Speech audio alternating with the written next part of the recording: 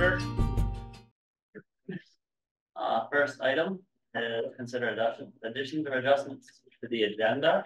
Are there any additions from the board? One that's kind of more in the form of a question, maybe, but it's related to road posts. Okay. You want to go ahead? Is that an issues and concerns item? It could be. We could do it as an issue and concerns item. Let's do it under there. Okay. Is that it?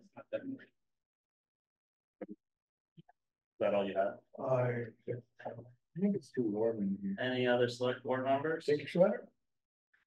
But you don't have one underneath. Everybody's ignoring me. I'm all set.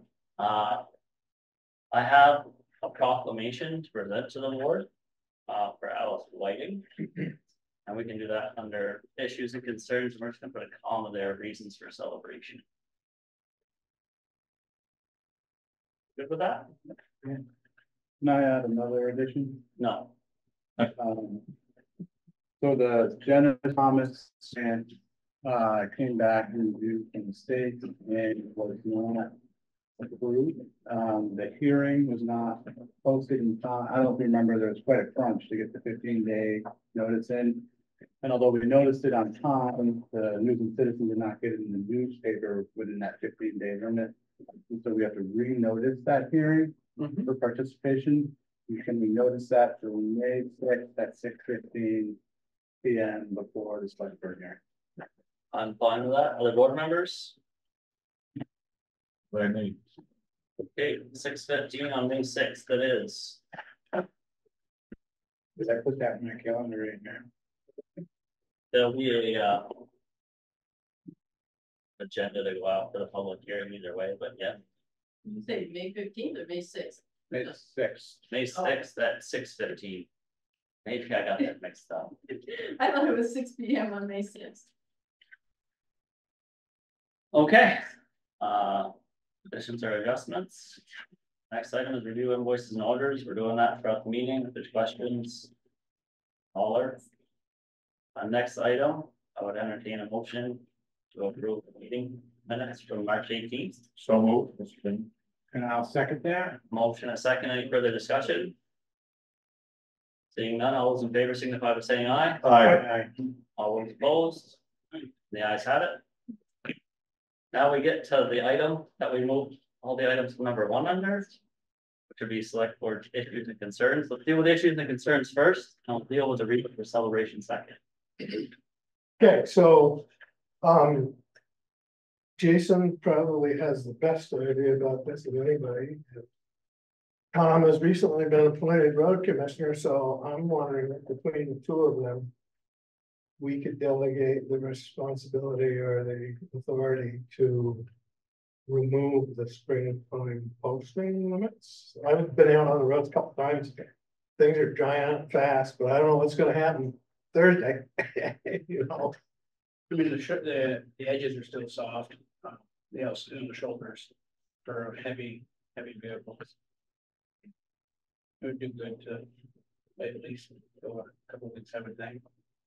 But I think what Duncan's proposing is that we would potentially leave it in your hands to lift it, not having to lift it, but right now the select board has posted them for all of March, which is gone in April, correct? Yeah. But if you and Tom believe by April 18th or whatever, 15th, 16th, whatever. I misunderstood what you're saying. If the board so chooses, you guys could decide when the end date is. Yeah, so can I make a formal motion to delegate the authority to You certainly can. let the special posting, delegate that to Jason and Tom? I'll second that. So motion on the floor in a second. Any further discussion? Seeing none, all those in favor signify by saying aye. Aye. All those opposed? And the ayes have it. The other item is a potential proclamation. Alice Whiting's 90th birthday celebration is on April 20th. And I'm proposing a proclamation for Alice Whiting. I'll just read it aloud. I can send it to you if needed. It says, in recognition of Alice Whiting's 90th birthday, Whereas Alice served 50 years in early childhood and higher education in the community. Whereas Alice served on the Johnson Selectboard Club. Whereas Alice served as an acting member and membership secretary in the Johnson Historic Society. Therefore, we, Select Board of the Town of Johnson, by virtue of the authority vested in us by the laws of Vermont, do hereby proclaim Saturday, April 20th, 2024 as Alice Whiting Day. And I guess I'm making that motion. Second. Is that okay if I make that motion? Absolutely proclaiming, April 20th Alice Wedding Day. Yes, so my motion is to proclaim April 20th Alice Wedding Day. Second. Mike has seconded. Further discussion. I think that's wonderful. Yeah. Well, let's have a question. It's terrific, but the part about the Historical Society, I thought you said is acting, and she's a trustee. Active. Active. Active. Active. Okay. Is that okay? Right, yes, the official term is trustee. The board prefer that to be changed and printed. I think it's a recognition. Yeah, but He's an active member, so that's. And membership secretary, so that kind of connotates an official position, trustee position. But it's wonderful. Hopefully we can get it on better paper than this. I believe Rosemary framed them or something. So oddly enough, I called the motion when I made it. All those in favor signify by saying aye. Aye. All those opposed, I do agree with you, Mark. It should be like a parchment paper or something. the ayes have it. One quick item with this. There's been a request to have a select board member present this to Alice on the 20th, and I am not available. I did ask Duncan if he's available in vice chair. It makes sense, but is anybody opposed to Duncan representing the board? Certainly not. Okay. Sign away. My understanding is that the actual party is going to be at her house. No, United Church. Oh, the United Church. Yeah. Okay. Okay, She's been in town her whole life. longer than I've been. I would say so. Yeah. Rosemary, who taught you? Alice Whiting did it in kindergarten. At the phone building. Can I have your- You won't say how many years ago that was now. Was there a Whiting cemetery? I think it's named after him. Oh, it's named after her. That's family. Yeah. Okay, so her, no, parents were intended. Becca lives in their house. Okay. The Whiting, Dexter her, Whiting. I signed them. that was her brother. Been here her whole life. Was Dexter her father? Just make sure we're going along with That's her brother. They had a brother. too. Is she younger than Michael? Alice. Younger than Michael Bob? Yeah. Probably Yeah. not. If you want the black pen to do them all black, He's got a lot. you got a black pen. All right, our next item on the agenda is planned purchases. Tom, would you like to explain that one? So there's actually, maybe could have been an addition. We have two contracts in the packet, for Day Land Surveying, who did, surveying for the village already for a certificate of elevation. And so the first and most important is we have to define what the elevation is for the 500-year floodplain at the municipal building. And that's for FEMA to sign off on our mitigation efforts. Our efforts with floodproofing the building have to raise the level above the 500-year mark. We don't know where that is. FEMA wants us to prove that with a certificate of elevation. It is reimbursable at 75% and 12.5% from the state. And it may be even part of the 100% reimbursement. That was just declared by Governor Smith. I'm not sure if it fixes the timeline. We'll see, but at least 7.5% will be covered. And that costs $1,500. So I'd like your permission to move forward with that certificate of elevation. That we can move the mitigation efforts along here. This building, the downstairs work is almost done. They're going to be done by Wednesday, and we're gonna have of next week. We're gonna have new furniture ordered soon, and that's about 4 to 6 weeks out from moving downstairs after that furniture gets ordered. For the furniture, though, probably 4 to 6 weeks. to get the furniture and then a few weeks after that to move. Maybe. Why wasn't that furniture ordered? We were waiting on we have still putting together the losses from the contents. Those contents weren't determined until about, was it 3 weeks ago we did cleaned out? I think it was 3 weeks ago, we cleaned out that first floor, and so we had no idea what the total loss was for the contents until we cleaned it out.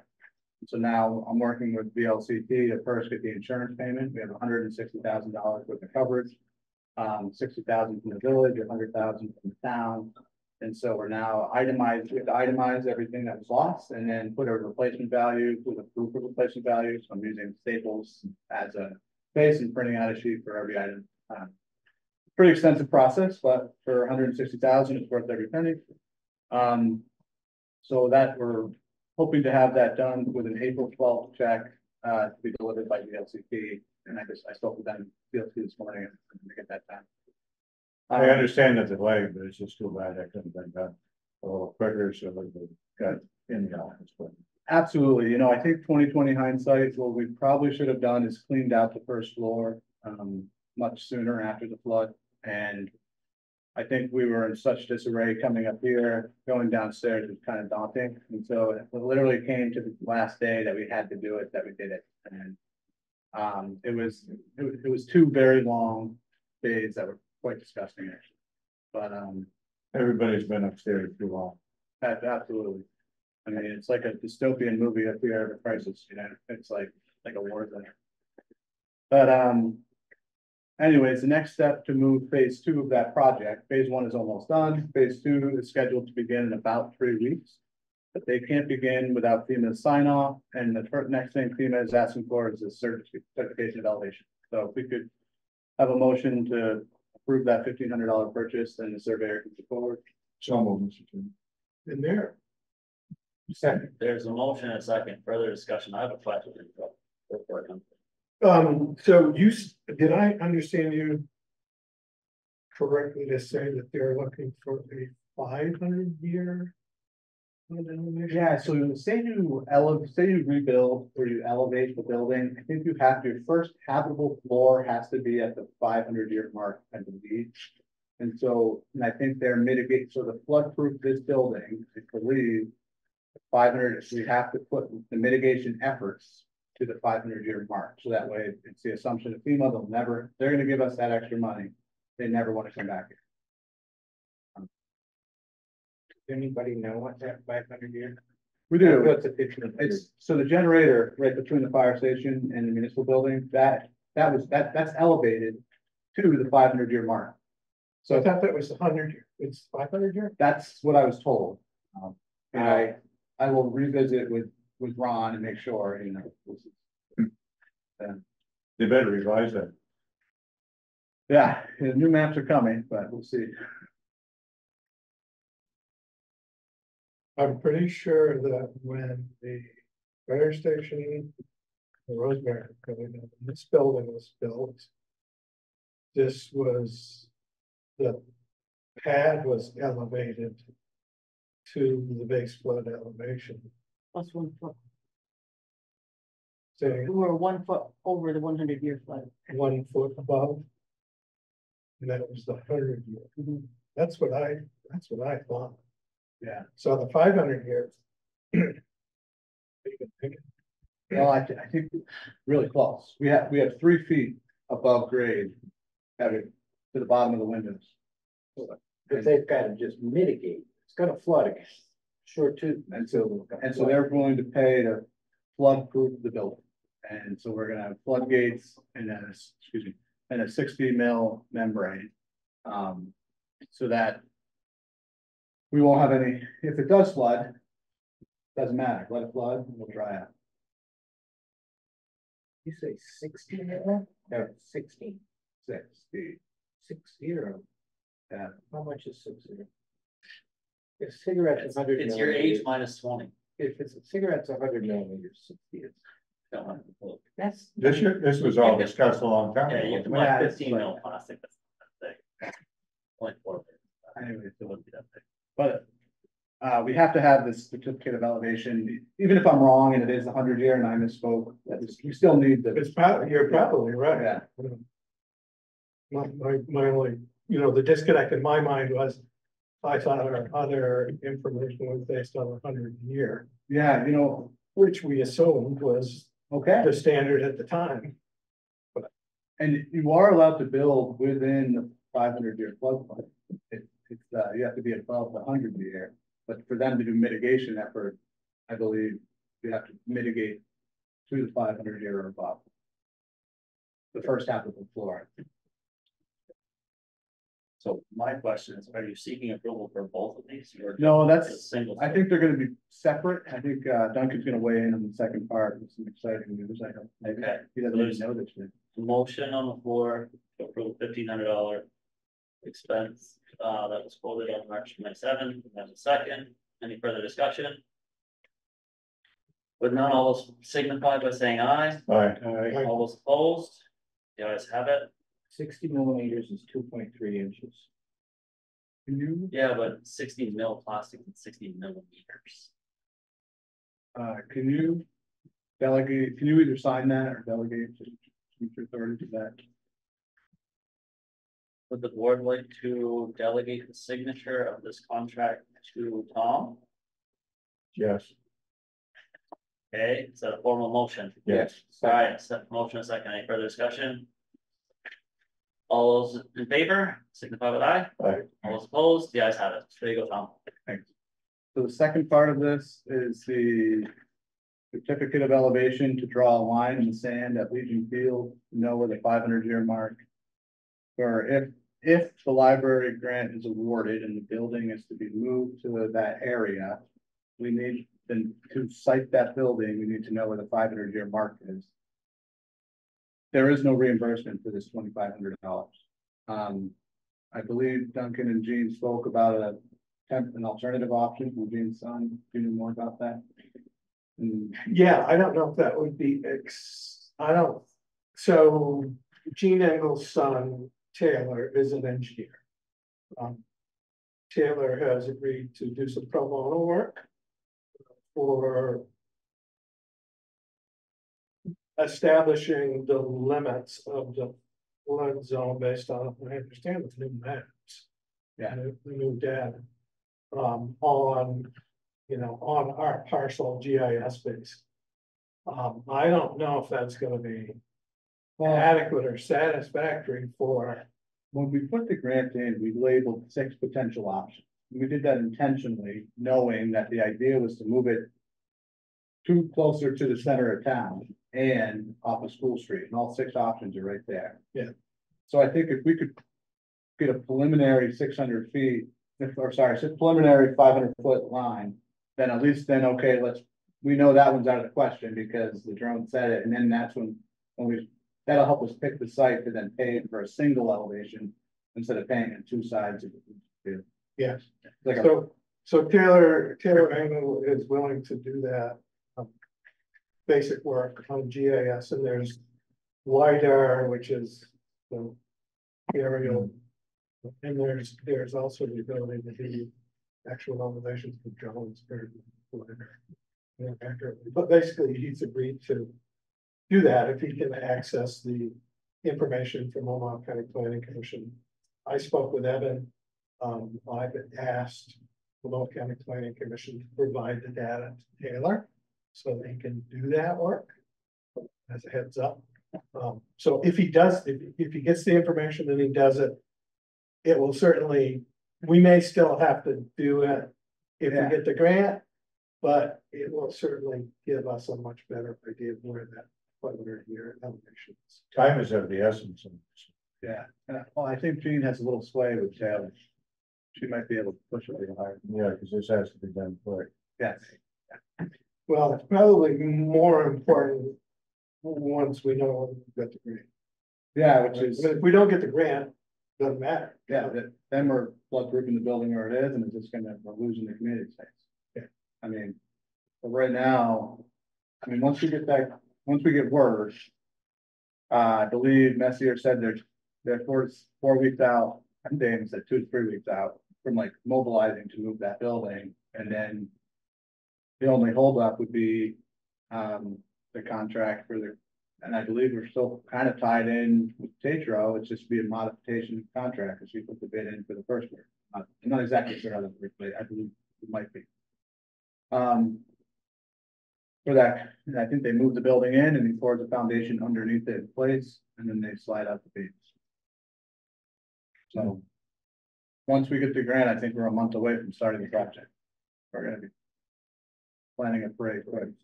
Is it your belief or understanding that we would need that a surveyor's certificate of elevation if we do get the grant and propose a particular spot?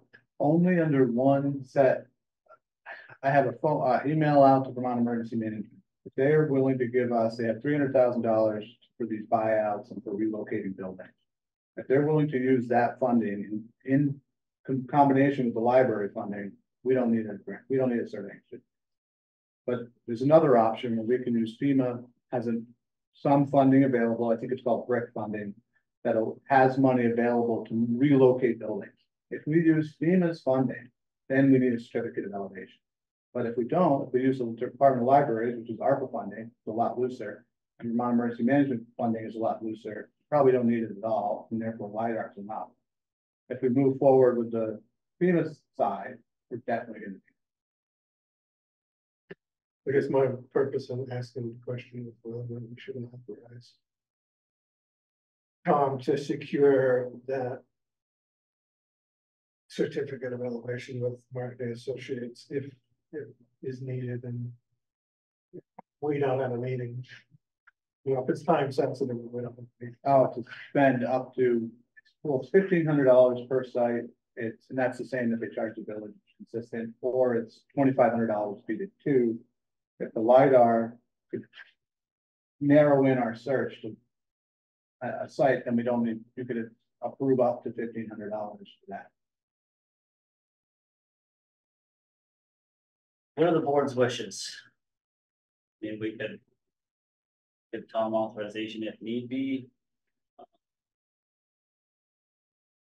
That's the cleanest way to do it. If it's $1,500, then That's 25. yeah, it's 25. Yeah, Well, it's 25 for 2 sites. We just approved 1 site. Yeah, Yeah, that's what I'm confused about, because we approved one that says field measurements to determine elevation data at the existing library site, as well as proposed library relocation site. could I suggest This one's- motion? Make it Sure. I think the motion should be to authorize Tom to spend up to $1,500 for a single site of the future library to be determined based on the LiDAR elevation. And if needed, If needed. yeah, if needed. Support member to make that motion. I don't need to be a hog on that with somebody else. Go ahead. Okay. Do you have that motion, Donna? I think I've got it, Donna. Second. All right, motion and second, further discussion. All those in favor signify by saying aye. All those opposed, you guys are beating down my door with the ayes here. All right, any other planned purchases? I don't see any in the agenda packet. I have 2 that I didn't get numbers back. Norwegian trucks, we send our trucks down every spring for state inspection and spring PM. Parker's ready to start taking the trucks in and get inspected and serviced. 2 of the 4 trucks is not under warranty. So if they need something, I can bring it back to the board, I guess. I just didn't know if there was a dollar amount we were comfortable with. It's less than 1,000, you don't need us anyways. Well, it's gonna be. Get the oil change under 1,000. It's 2 lug nuts, $4,500. Yeah, but it's gonna be just under 1,000 per truck because of the state inspection with the spring PM or the PM that we do twice a year. Right. When they do all the oil change, they go through the trucks, look it all over. That's been consistent the last couple of years, but I was just curious because if it needs something like for inspection, Well, we're gonna approve it. We can approve it right now, or you can come back to us, but we're not gonna say, oh, that truck doesn't pass inspection, don't spend your money. It is, yes, it's just touchy when it's $1,000 limit because. of the truck being- I think that's way too low, but that's not my. prerogative. We can have that discussion. So we As in the packet. yeah. So are you proposing something or? You could authorize Jason to, spend not in excess of $5,000 per truck, as long as it's required for state inspection, or we could just pass it over, you come back to us, or, I just don't want the truck down there and then come back. And then take it come down back, and bring it back. and then back and forth. If they call you up and say it needs this. The last couple of years, it wasn't a big deal because they were still under the warranty, so they Yeah. have to have this. Now it's tough. Right, Less windshield time, the better, I would say. Yeah. If it's there and they call you up and say, sorry, we're at $2,000. the other way we could handle it is by asking Jason to do whatever is needed to, get the trucks to pass inspection. We could retroactively approve it at the next meeting. As long as the public knows about it, I don't think. I'm fine with authorizing. I have a strong suspicion that Jason is not gonna authorize the spending on something that isn't needed. So I'm perfectly happy authorizing Jason to do what needs to be done to get the fixes. Is that a motion? It is. All right, there's a motion on the floor. Second. Motion second, further discussion? I just do what needs to be done to get the trucks inspected. There's part of the, Donna, you have that. I think that's important here. Yeah, you're clear on that. Yeah. Right. Just, whatever it needs to have the safe inspection done. Okay. Yeah. Are you good on that, Donna? You got it. Yep. All right, no further discussion. All those in favor signify by saying aye. Aye. All those opposed? You guys have it? You said there was two. Yep, and the Two second, trucks? nope, the second one is they got the greater bits. Last year we bought them in bulk, did the same thing again this year before they go up in price. They're 18.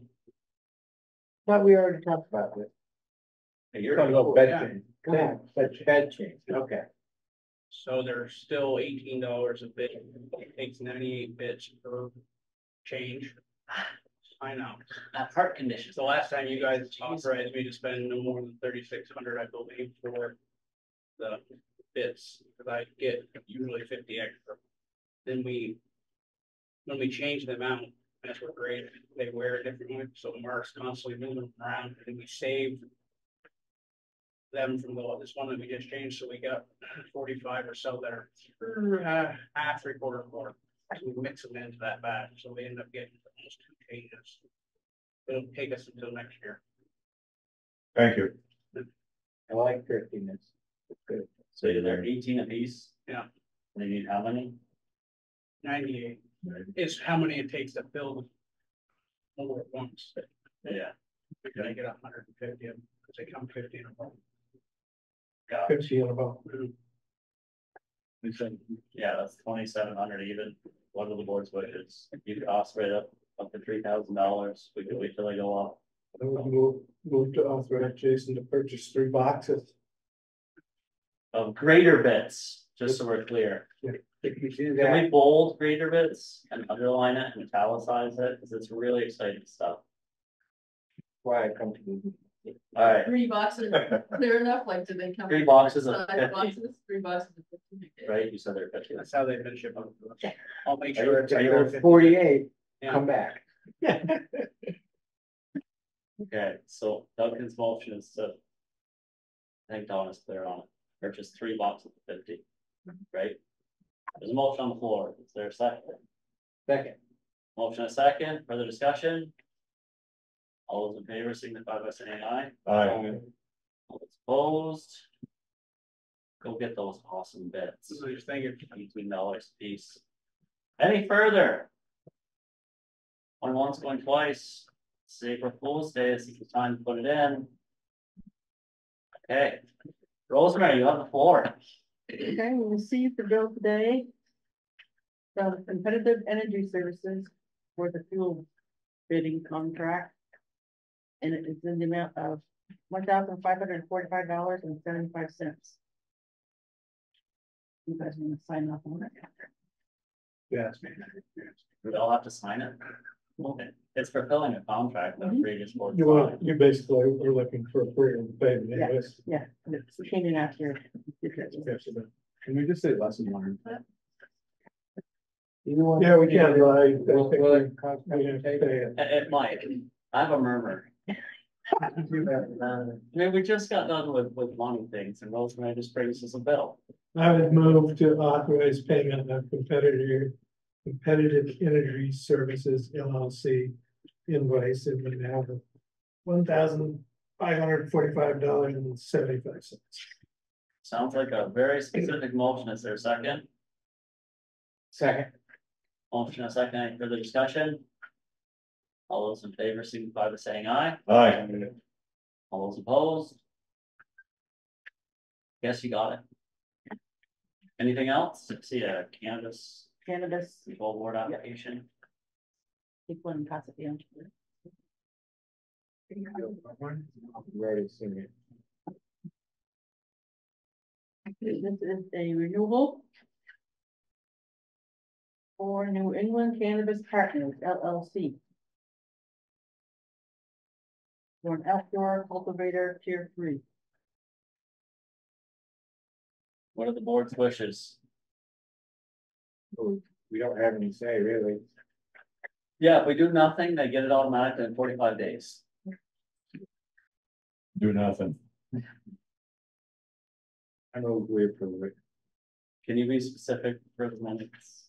That we approve Norplay, is that who it is? Salesforce.com. No.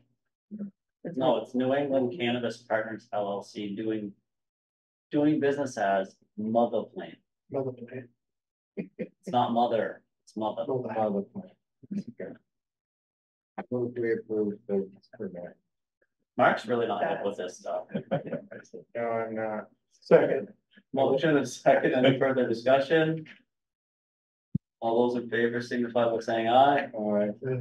All those opposed? Nay. We'll do a roll call. Mark, how do you vote? Yes. Duncan, how do you vote? Okay. Mark, Mike, Nay. I vote in the affirmative. Abstain. Anything further, You Rosemary? mean Oh, that? I had. Sorry, Ed. Nice to see you could have something outdoor grow out there. Okay, Perfect. so we're moving on to Jason's report, which the board all received last week. I can't say it. Any highlights you would like to go over, Jason, or? Truck 21 had a timing cover gasket failure. It wasn't under warranty. One of the newest ones, they called it a wear item.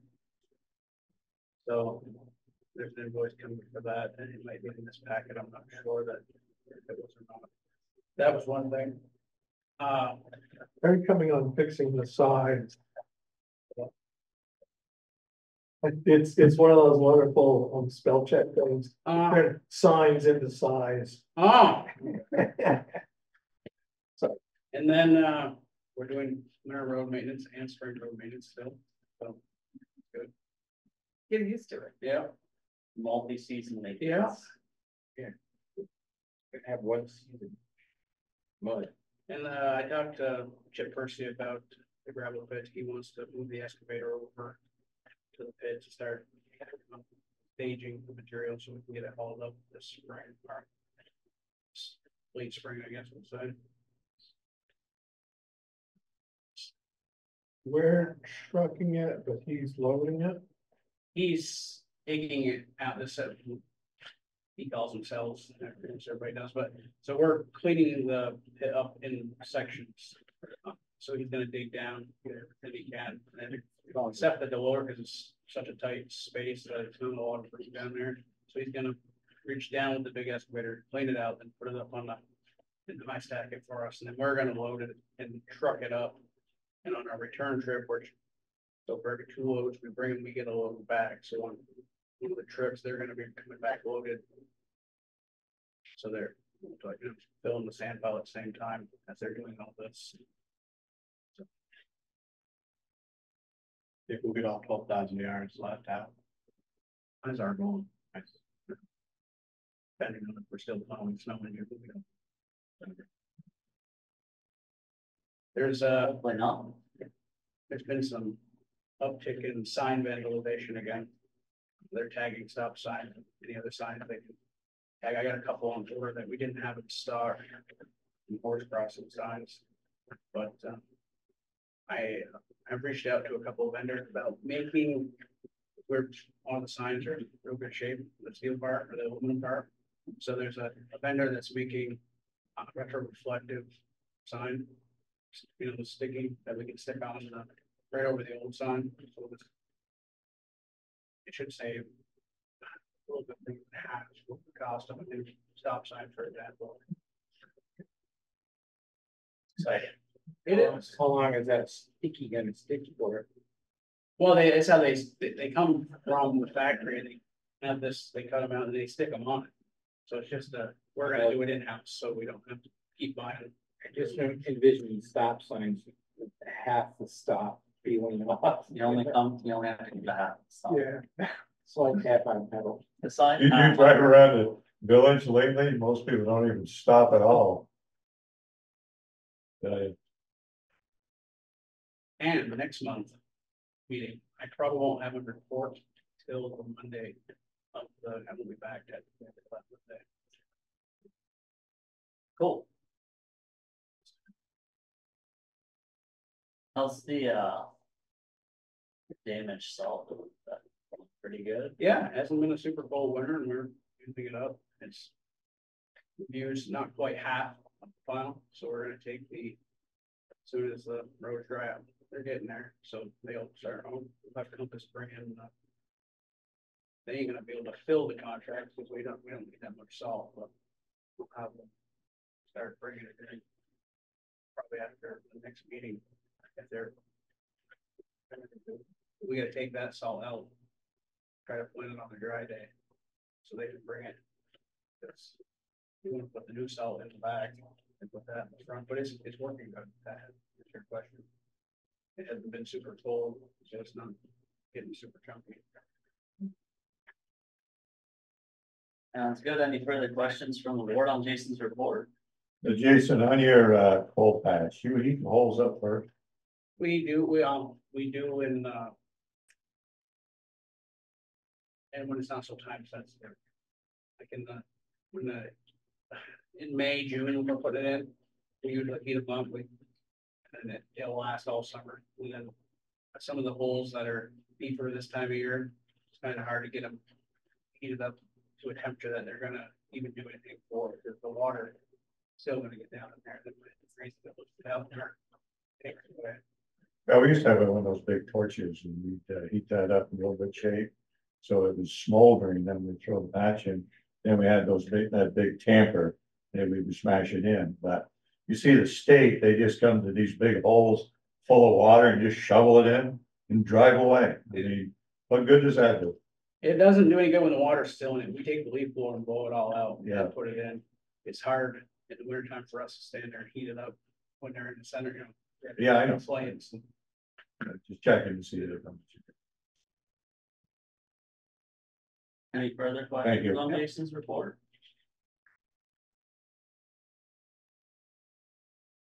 Thank you for your report.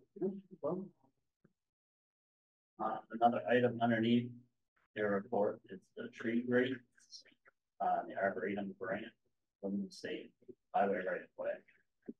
Susan, would you like to give a synopsis of that work to the board? I'm sorry, what was that? You give an overview, like a 30,000 foot overview of that project? Sure. Have 13 pits, we're only gonna do 12 because one of them would not allow Nate to get the skid steer by when he plows. We did a lot of talking about this with Nate and Eric Bailey and Jason People who came out of the coffee shop and had an opinion, and we all So decided. can you speak up a little bit about having a senior moment? In the end, we looked into a lot of different options, and Jason had the idea of putting bollards in each corner of those pits. We need to remove the grates because it's impacting the tree roots. And it's also way too labor intensive to take those things out every time you want to pull weeds, so the weeds don't get pulled. Also, the cages around the trees are too small. There's several of them that are growing. We've been trying to cut those things back, and it's just not good. So the state gave us, or I guess it's the feds actually, gave us enough money to build this new system that Jason came up with chains between the bollards. They'll be 3-sided, not on the street side. They'll be about 2 feet tall, so people can't step into them, but they can get the plows around. And we have it fully funded. So I'm not quite sure what the connection is with the village. That's the concern. They're the village trees. Yes. In the village grates. In the village, I mean, it's part, all of that is subject to a right-of-way permit issued to the village for the care and maintenance of those trees. So somebody needs to contact, and my take on it is that it's the village, because the village is issued the right-of-way permit in the state highway right-of-way. Okay, I can ask Eric to do that. What's that? I can ask Eric Daly to do that. Yeah, and then, I mean, I guess my question is, why would the town do that work? It's a village, the village owns it, it's the village sidewalk, it's village trees. Why shouldn't the village do the work instead of the town doing the work? Well, because it was the road crew foreman's idea, and he gave us a bid to do it in overtime, and we got full funding for it, so. I could ask someone else to do it, but it was Jason's idea, and he had the best approach to it. And it all fit. Yeah, I mean, one of my concerns is we don't have any authority legally to be out there in the state's highway right away doing work. Except that we've been doing it every day for the last 10 Well, the years. highway crew has been. Well, no, but does it matter? It's the highway crew, because anybody who got paid for the job would be doing it. It matters in terms of whether or not there is insurance coverage. So if our guys are out, the way that, generally speaking, the way our insurance coverage works is VLCT passive relies pretty strongly on the principle of sovereign immunity for coverage. So in other words, sovereign immunity, if you go to court, basically means that the town can't be sued. And the courts have interpreted that to mean as long as they're doing what they're legally authorized and supposed to be doing. So one of my concerns is the village has the right-of-way permit. They would be covered under their insurance policy if something happened. Heaven forbid some pedestrian gets hurt during this process, or they damage a village water line, or they damage somebody's infrastructure. The village is covered, the town is not. What you're suggesting. Well, my take is that it should be the village that does it, not the town. The village has no intention of doing it. They didn't offer to do it. Did you ask them? They didn't have time to do it, correct? Why you asked me to do it? Yeah, I walked through it with Nate, but I didn't have any intention of doing it. You had a question, Kyle? Well, I was just gonna make a comment, because with the rail trail committee, we kind of have gone through the same process, Sue, because we went through the town to get a grant to replace the infrastructure along Main Street, the benches with like rats and all that. But we had to go to the village to get their blessing and for them to do the in-kind labor, because it's same thing, because it's actually their property in the village state right of way. And then we had to go to Seth Jensen at LCPC in the state to tell them that we're gonna get their blessing because we're in their right of way. Even though that infrastructure's already existed there, there's an MOU through the village saying that the village has to maintain that infrastructure, but we still have to get the blessing and the approval of the state. Yeah, it's actually more than an MOU, it's an actual section 1111 right of way permit, which very specifically authorizes all of the improvements for the Main Street project to the village. Right. Including, in this case, including the trees and their ongoing maintenance responsibilities. No, Is there an agreement between the town and village for, paying for labor? This, not that I know of. I think there's some horse trading here in the air. That I don't have any agreement. I'm also young on the courts, so. I think the town crew's probably got more than enough work to do for the town, without doing work for the village. I think this is overtime bid though, meaning that it was outside of normal work hours. Am I clear? It was What I heard. the project was, when it was brought forth, it was something that we could fit in, in our schedule as far as it didn't all have to be completed in this week, but we could work on it as we had time available.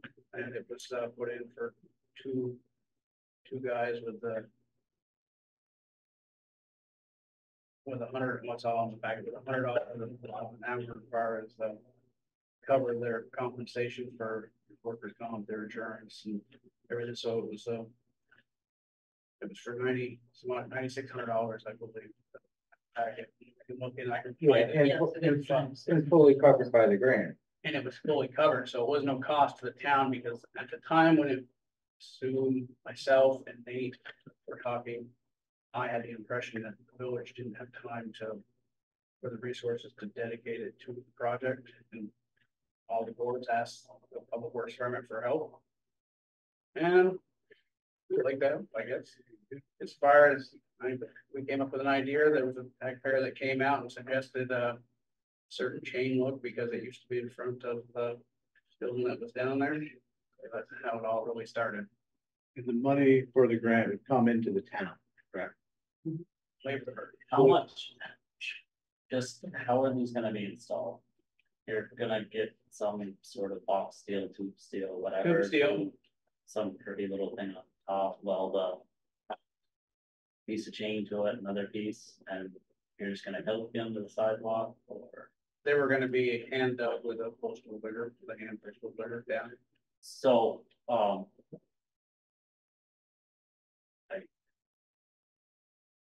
kind of where this so that everybody's happy. Is it possible?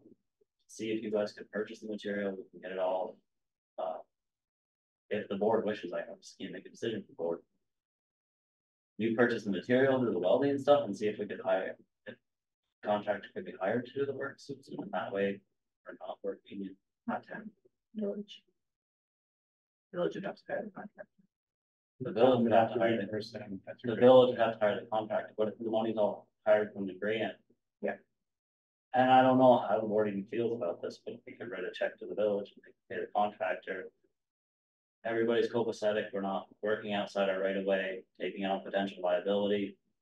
We don't have to worry about indemnification contracts for utilities and personal injury, all this other stuff that the project moves forward.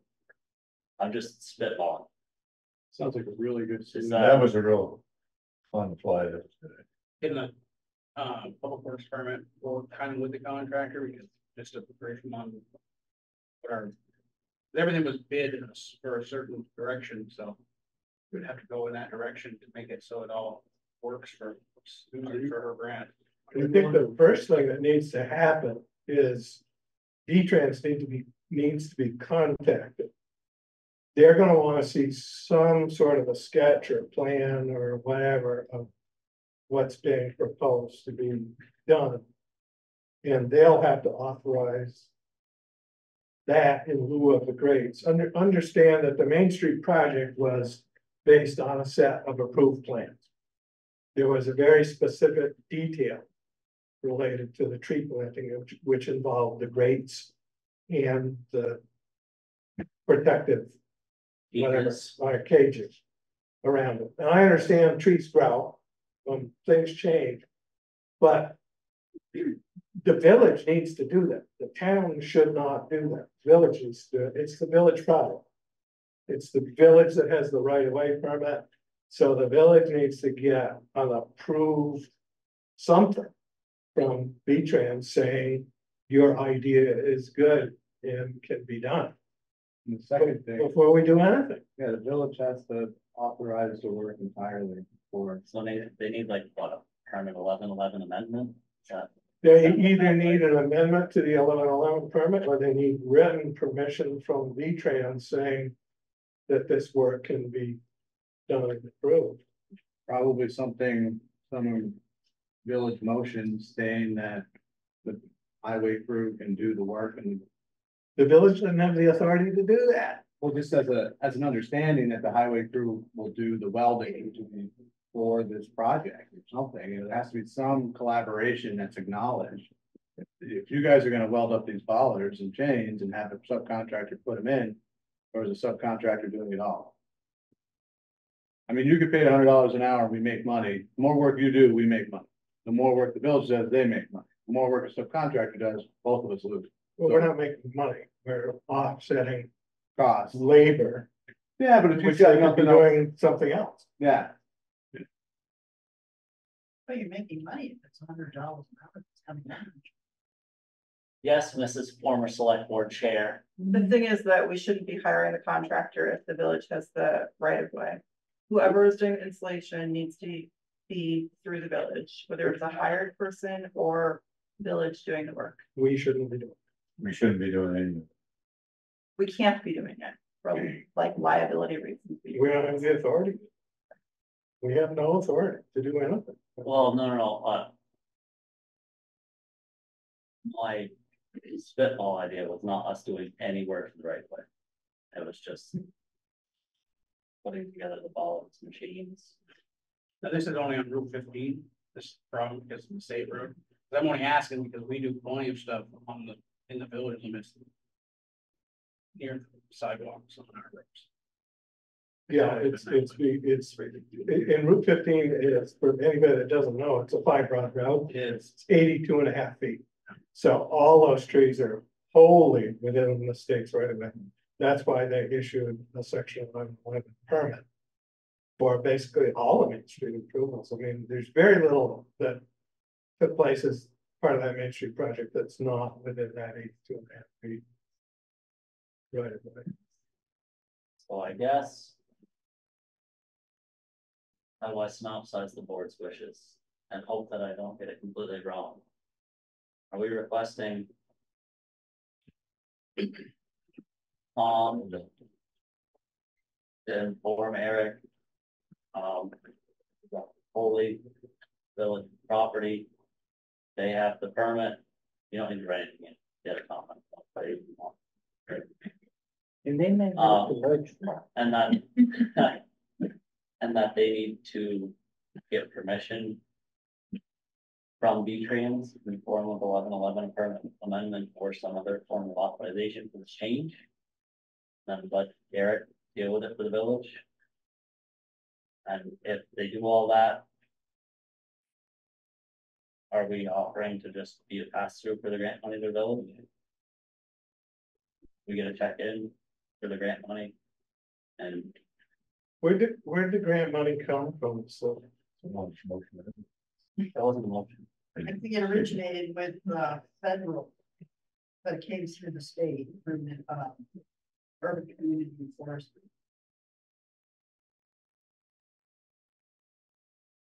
Is this part of the large money in grants that you went for the Arboretum?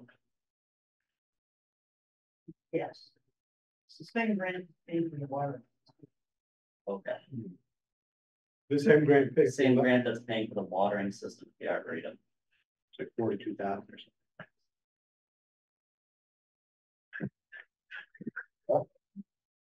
You know, I worked very hard to get that money, so I really hope that we're not gonna have a problem.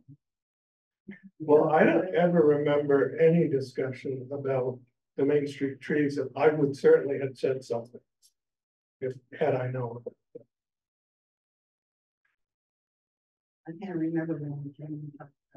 You know, I also want to really strongly say that I appreciate everything that the tree board does. You guys do wonderful work. And the village is getting a great deal. You guys take care of those trees. That's a village responsibility that they are responsible for under that section 1111 permit. So you guys have done yeoman's work in taking care of those trees, and the village should be very thankful and grateful that you've done that work over the course of years. They probably are. We just care about the trees. I know, and I'm in the unfortunate position of having to care about the liability issues for the, you know, for the town. And it's nothing against the tree board or what the tree board's doing. Trust me, I think you guys are doing fantastic work. I appreciate that, and I do understand.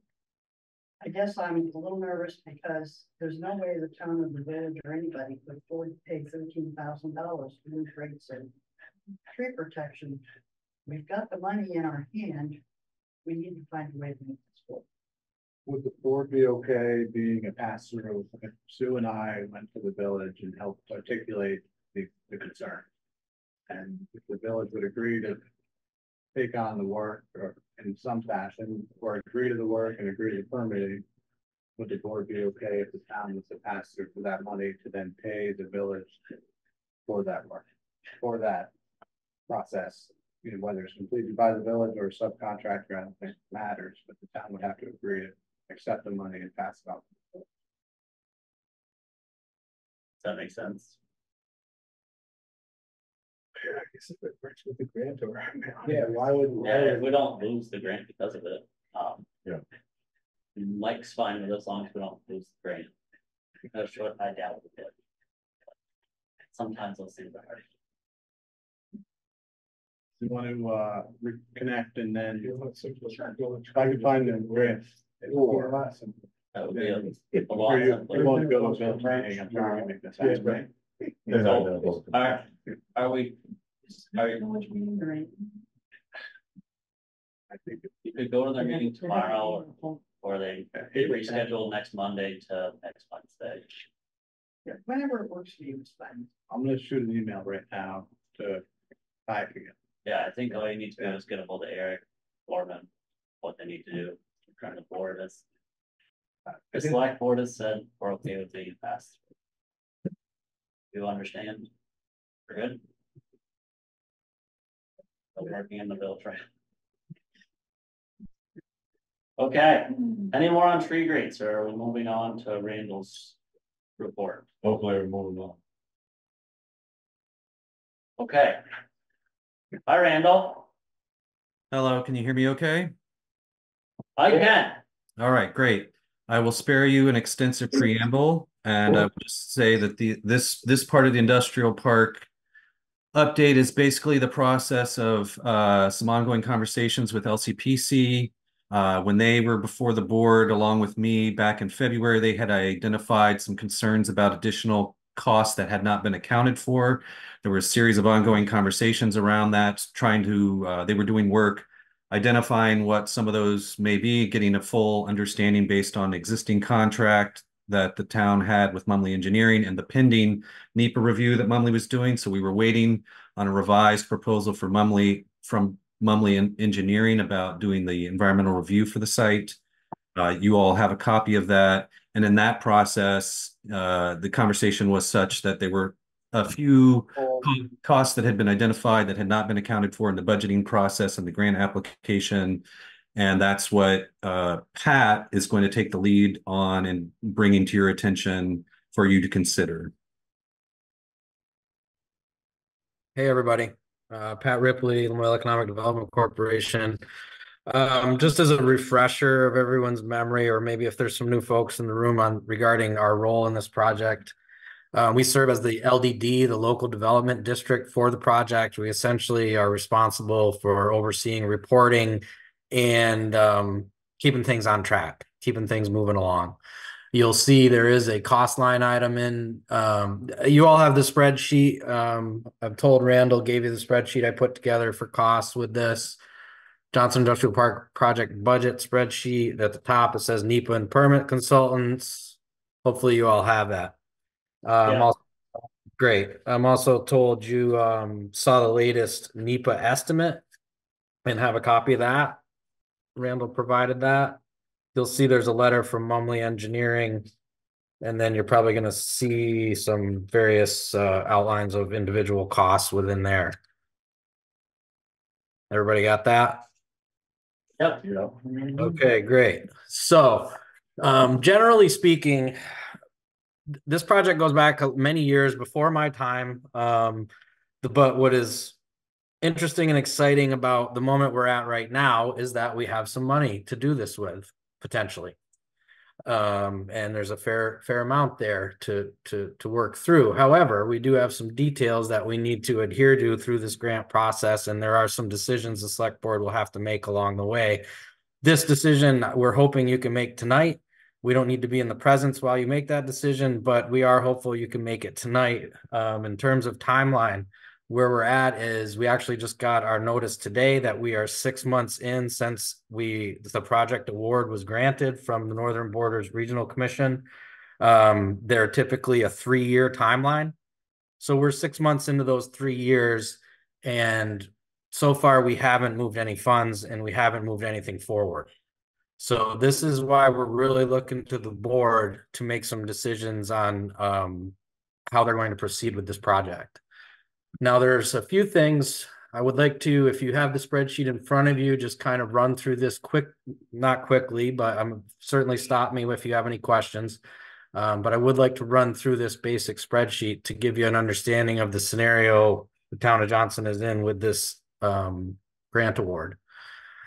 So you're going to see at the top, we've broken it out to NEPA and permit consultants. That's your $290,600. NEPA is environmental, for lack of a better description, it's an environmental review.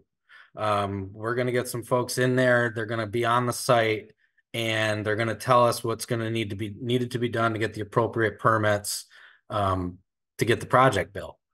So that number, 290,600, that's what that is. When you see your LDD, the 17.2 number, that's me.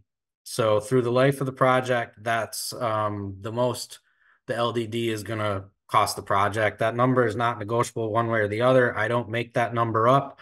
NBRC says that number is going to be 2% of the total project cost. So that's where that number comes from.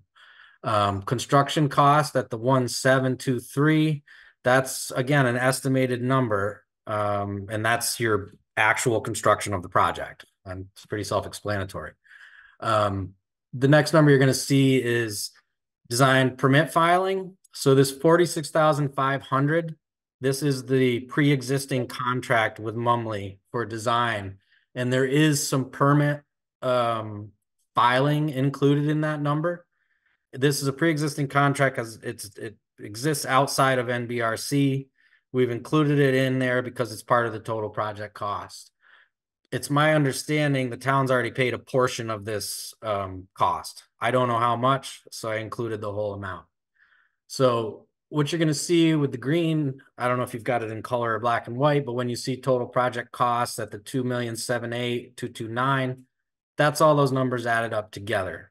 Now, I'll give you a little more detail around what those numbers mean and if there's potential for some of them to change, because there is. There's no way in a project of this size for any of us to come to the board and give you an exact dollar amount about what it is going to cost you. That is not a possible scenario for us to do. What we can do is give you the best estimate that we can come up with. Now, you may say, well, why can't you tell me what it costs? Well, there's a lot of different factors that go into these sorts of things. I just give you an example, you know, before, think pre-pandemic, and then building as opposed to post-pandemic building. We all know cost of goods went way up and they didn't come down. So some projects that we worked on prior to the pandemic that we got funding for, all of a sudden construction costs ballooned. We had to adjust our plans. So that's one example. Another example, and I think it applies to this project a lot, is we do a NEPA evaluation. The NEPA is essentially, if you haven't been through it before, if you have, I apologize for having to hear the same thing again because it's pretty boring stuff. But essentially, we're going to come in and figure out what the permit needs are. If there's a lot of wetlands, for example, your permit costs are going to go up. Your consultant costs are going to go up. If it's an archaeological site, you know, for those, and again, feel free to shut me down if you've already heard all this stuff, but if it proves to be a significant archaeological site, then to deal with that, the permit costs are going to go up. If it's a sensitive wildlife habitat, deer herding yard, things like this, these can all drive the permit and consulting costs up. We don't know yet until we do the NEPA evaluation what that's going to come out to. So when you're looking at this 290,600, essentially it's, I don't want to say worst case scenario, but the numbers you're seeing here for construction and permitting are as high as they're ever going to get on this project in our estimation.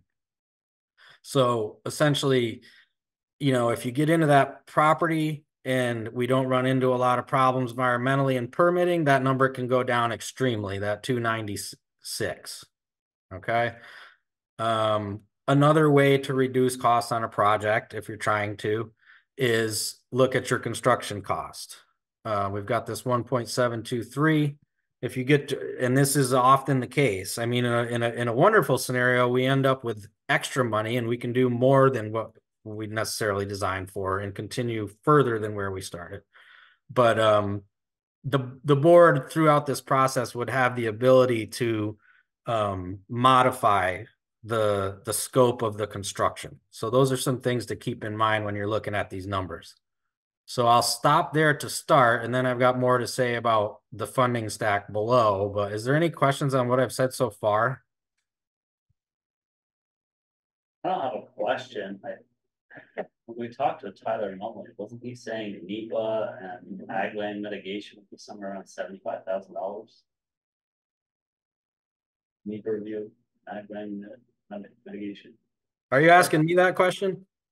The board, because Tyler Mullen came to the board before, and it's just a significantly different number. He did, we upped it. These are the, I'm going to say right now, these are the most up-to-date and accurate numbers that can be provided on this project. Okay.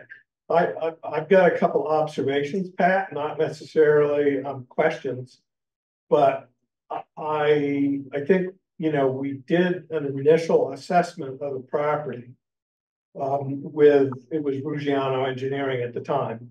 And my recollection is there's no wetlands involvement.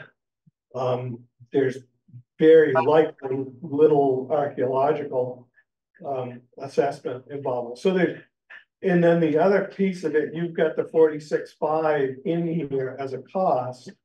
We have set that aside as an earmark cost of ARPA funds to pay for it. So I don't know that the 46.5 needs to go into the total project cost. Okay, so that's a good point, Duncan, and let's talk about how we're going to pay for this. Which is what the numbers you're going to see underneath in the project funding stack. And this is where we need the board to make a decision, hopefully tonight, regardless of which way you all go.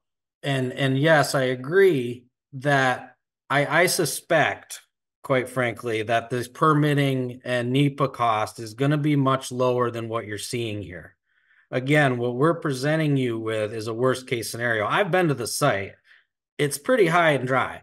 From what I've seen, but I'm also not going to tell you I'm an environmental expert and know the ins and outs of what's going to be required through a NEPA evaluation. So what we're trying to prepare you for is the highest potential cost for this project. And that's what you're seeing here. Now, when you mention the ARPA funds, let's go through the funding stack here. So your NBRC grant total is 1.723. That's that number you're seeing there. Now, when the town of Johnson applied for these NBRC funds, which I would add are extremely competitive, and to get these funds is difficult, and it speaks to the validity of the project that these funds were awarded. The folks at NBRC saw this as an advantageous project for this community to pursue. Now, when the town of Johnson applied for those funds, they did sign a match commitment because NBRC is a 50% match funded program. So that's where you're going to see this 861. Town of Johnson's obligation is 861.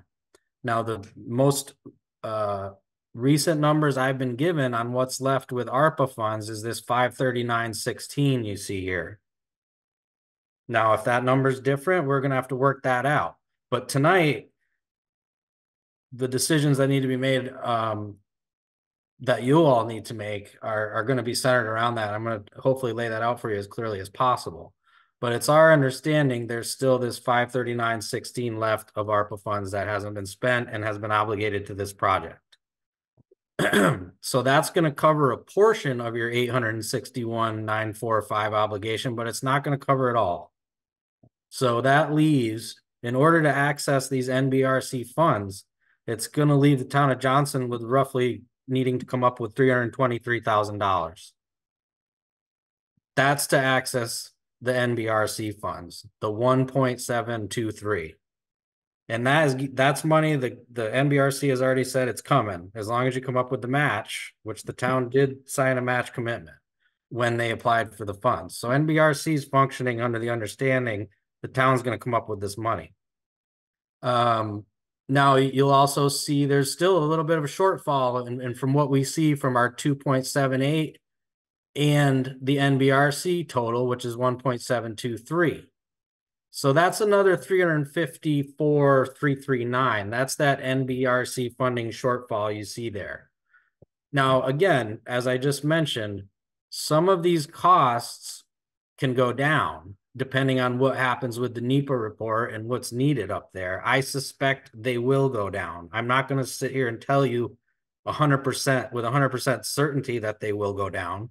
However, I suspect they will. How much? I don't know. We won't know that until we do the NEPA. So that's where these numbers shake out. When you add the NBRC funding shortfall and then the general budget estimate shortfall, you end up at the 677. Pat, can you explain what the very first number in your spreadsheet, the 290,600,000 entails? Yep. So that's a combination of potential top cost for the NEPA review. So the NEPA review could come out as low as 15,600, which you're going to see in your letter from Mumley there. You're going to see an estimated total cost. However, after that, you're going to see some additional numbers depending on what is determined by the NEPA assessment. So worst case scenario, your NEPA cost is going to be 40,600. Worst case scenario. Okay. Now, if we're in a worst case scenario with the NEPA program, do you have the town of Johnson small scale? You have the additional spreadsheet with the 250,500 on there? I don't think so. Okay. Well, essentially what's going to happen, let's say, you have for lack of a better description, a nightmare property up there. And, you run your NEPA, and NEPA says you've got to do archaeological, you got to do wetland, you got to do deer, you got to do everything. Okay. It could potentially go as high as this 290,600. That's what that number is. Do I think it's going to go that high? No, I don't. I don't think it's going to go that high. But I don't want to come to you and say it's going to be $125,000 and then have it turn out to be $250,000. Now, Melissa, it looks like Melissa's wants to jump in here as well. One thing, Pat, and maybe this is just me not seeing it right. That 46.5 for design permitting fee, which is already a pre-existing contract. I like seeing it as project costs, but when you're showing over under at the bottom, that's already been paid. If that's been paid in full, it can be removed from this cost stack. Well, hasn't been paid in full, but it's been fully. Has it been paid in full? No. But it's fully ARPA funded already. Okay. Those funds are secure. Right. So just my question from that would be, the 539.16, is that what's left? Yes, Okay, so if this is the case, you're not going to take any more of that 539.16 to pay for the 46.5, the pre-existing. Okay, in that case, we can remove the 46.5. You can take it right out. We can leave it for project costs. It's just doesn't need to show up in the shortfall, I guess. Because it's Yep. So in that case, we could go ahead and remove the 46.5 from your 677. 31, give or take, to the 677. Yeah, I can do the math real quick. Unless somebody's quicker with it than I am. Which definitely could be the case. It's not going to affect what you need to hit the NBRC match, however. No, we understand that. right. That's the 322 or 323, whatever. Yeah, say 323. I mean, it's so close to that. A breakout of 256,000 for mitigation, if you will. Do you have actual breakdowns on that? Say like X for archaeological. Yep, we do. Deer yard, whatever, X for ag land mitigation per acre. It's not going to be that precise. It's going to be essentially a rundown of things like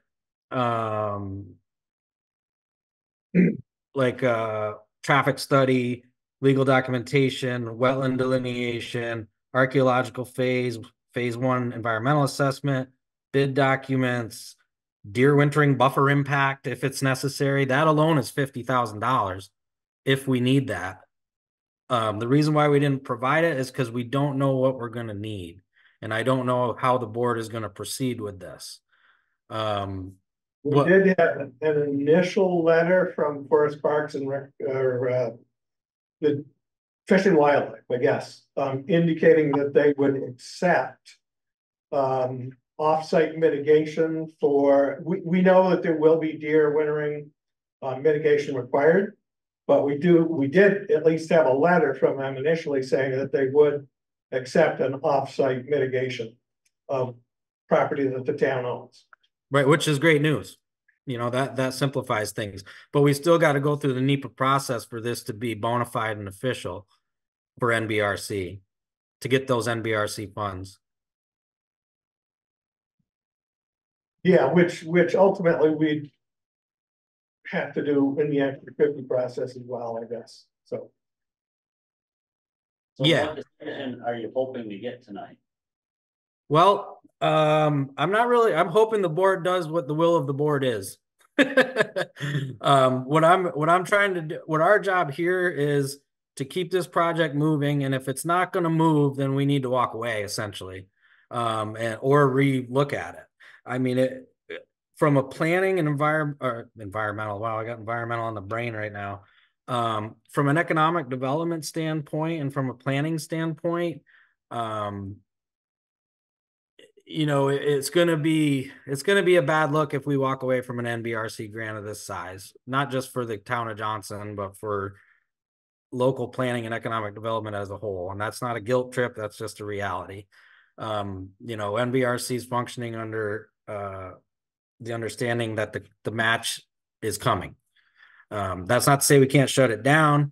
Some of our apprehension to move forward with the NEPA, we don't need board action to move forward with the NEPA. We have everything we have to do that, and we can do it tomorrow. We could have done it yesterday. We haven't done it because of this issue with the matching dollars, this $323,000. So without that match, there's no access to the NBRC funds for NEPA or for anything. So there's two overarching scenarios. One is the town finds a way to come up with this $323,000, whether it's through bond or what have you. That's the only way we're going to be able to access any NBRC funds. So that's a question for the board, you know, and I don't need to be here to have you answer that question. That's completely all of your own discretion. The other thing that I want to make sure is understood is there's potential to go over budget here, to go over the NBRC budget of the 1.723. There's potential for that. However, I do not believe the permitting and the NEPA is going to cost the number you see here, but it could. Worst case scenario. So I don't know what the will of the board is, if you want to go for the full difference in bond or none at all. At a minimum, what we can do is, with the board's understanding that they could potentially have to pay for the full NEPA if they don't follow through with the MBRC funds, is proceed with the NEPA and see where it goes. If the town decides this thing's getting too expensive, then the town's going to be on the hook for the full NEPA cost, which would be $40,600 worst case scenario. Best case scenario, $15,600. Was that clear? Very. I just was jumping in because Melissa, did you still have something you wanted to say? Just a quick clarification besides NEPA aside. So the additional costs where in the top line where it says NEPA and permit consultants, there's the 40 some odd thousand for the NEPA and then the 250,000 potential additional costs. So where those ones came from in the April 2023 contract with Mumley, it was for the 46,000, and then there was a page or two of exclusions, and those are all things that would need to happen in order to get the state permits. So the $250,000 that we're talking about now is Mumley took those exclusions, updated the cost estimate, and it brought their kitchen sink is $250,000 in order to complete the final design and get all the state permits. It does include some wetland and archaeology, but it also includes actually paying for the permits. You know, the traffic study alone, you know, is a significant cost, figuring out wastewater, water connections. So those are all, there would still need to be additional funds beyond the 46,500 that was signed with Mumley in April in order for them to actually complete that contract and get permits in hand. Just something to keep in mind. Does that make sense? What? It makes sense to me. I question some of the costs, is all. And Duncan, I do as well. I don't believe that all of these items are going to come through. I don't believe that. But I would not be comfortable putting you all in a position of saying, best case scenario, here's your budget. And then you say, well, gosh, now we've only got enough left to build a road, you know? And the board, I mean, that's just the nature of projects of this size. The board, as this thing happens, is going to have the ability, once we get to construction phase, to say, this is what we've got left. What can we do with it within our design? And if we're short, the board will have the ability to either go find more money in a different way, which is always a possibility, or modify the project. Maybe there's sewer and no water. Maybe there's water and no sewer, you know, things like that. If we get there. But we're at a point in terms of the NBRC process where something needs to happen. We're either moving or we're not. And that's where we're asking the board to tell us what to do. Just as a quick side note, in terms of expected costs, as a for instance, I walked the property today with a historic resources specialist doing a very, very initial walk of the property to identify potential areas of concern. Her initial impression, again, we're all speaking in these sort of like, sort of vague generalities, but her initial impression also was that because of the nature of the site, that she didn't see any immediate concern for archaeological significance.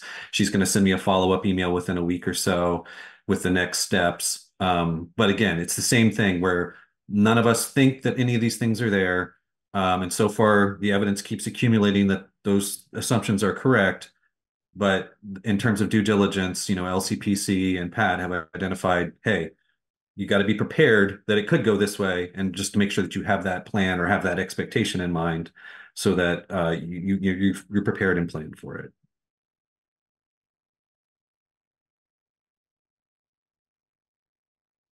Well, what are the wishes of the board? Would you like to approve monthly consulting?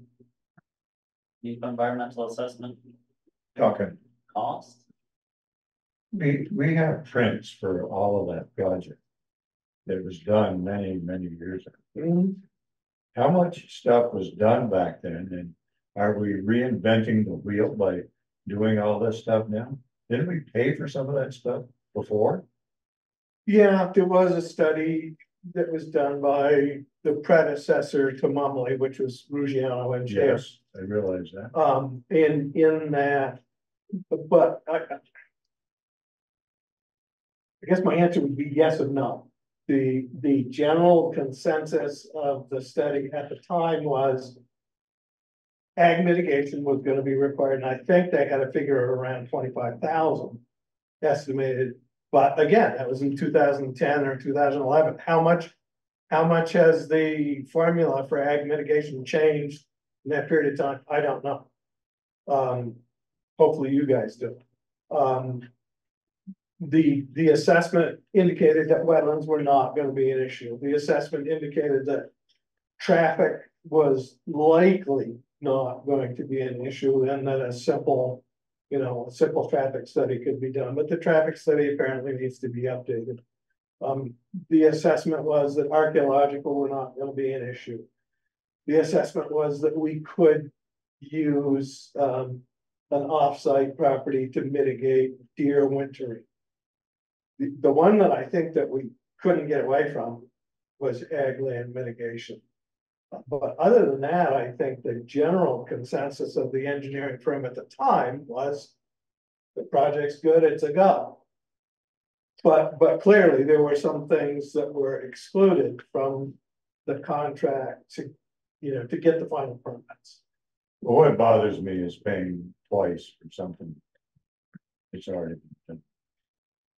Well, the NEPA review has to be done. We did not conduct the NEPA review as part of the initial assessment. But some of these other fees are involved that we're going to have to pay for again, correct?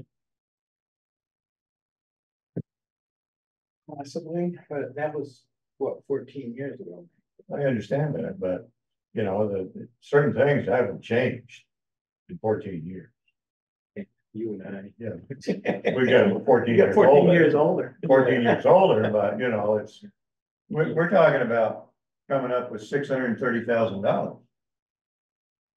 Yeah, so Pat, do you have a recommendation for what, and I'm not saying the board's gonna do it, but if you got a recommendation for what your experience would tell us we should consider as a bond vote amount? Well, here's what I'd say. You've got 1.723 guaranteed if you can come up with that match. It would, to me, it would be a shame to leave that money on the table. And again, I can't, it really, some of this is just the will of the board. But for me, at a minimum, I would want to cover the NBRC match to make sure you access those funds if you're serious about doing this project. Now, what I would say to that is if the board says we're going to do a $323,000 bond because you want to keep the number as low as possible, we will keep the project at 1.723890. That's where it'll end, because that's when we're running out of money. Will everything get done? There's a potential everything on your list will not get done. Okay, we may end up with a road, stormwater, and sewer, and no water. Or, you know, you may end up with water and no sewer. It just depends on how the costs shake out. So unless you do the full projection, there's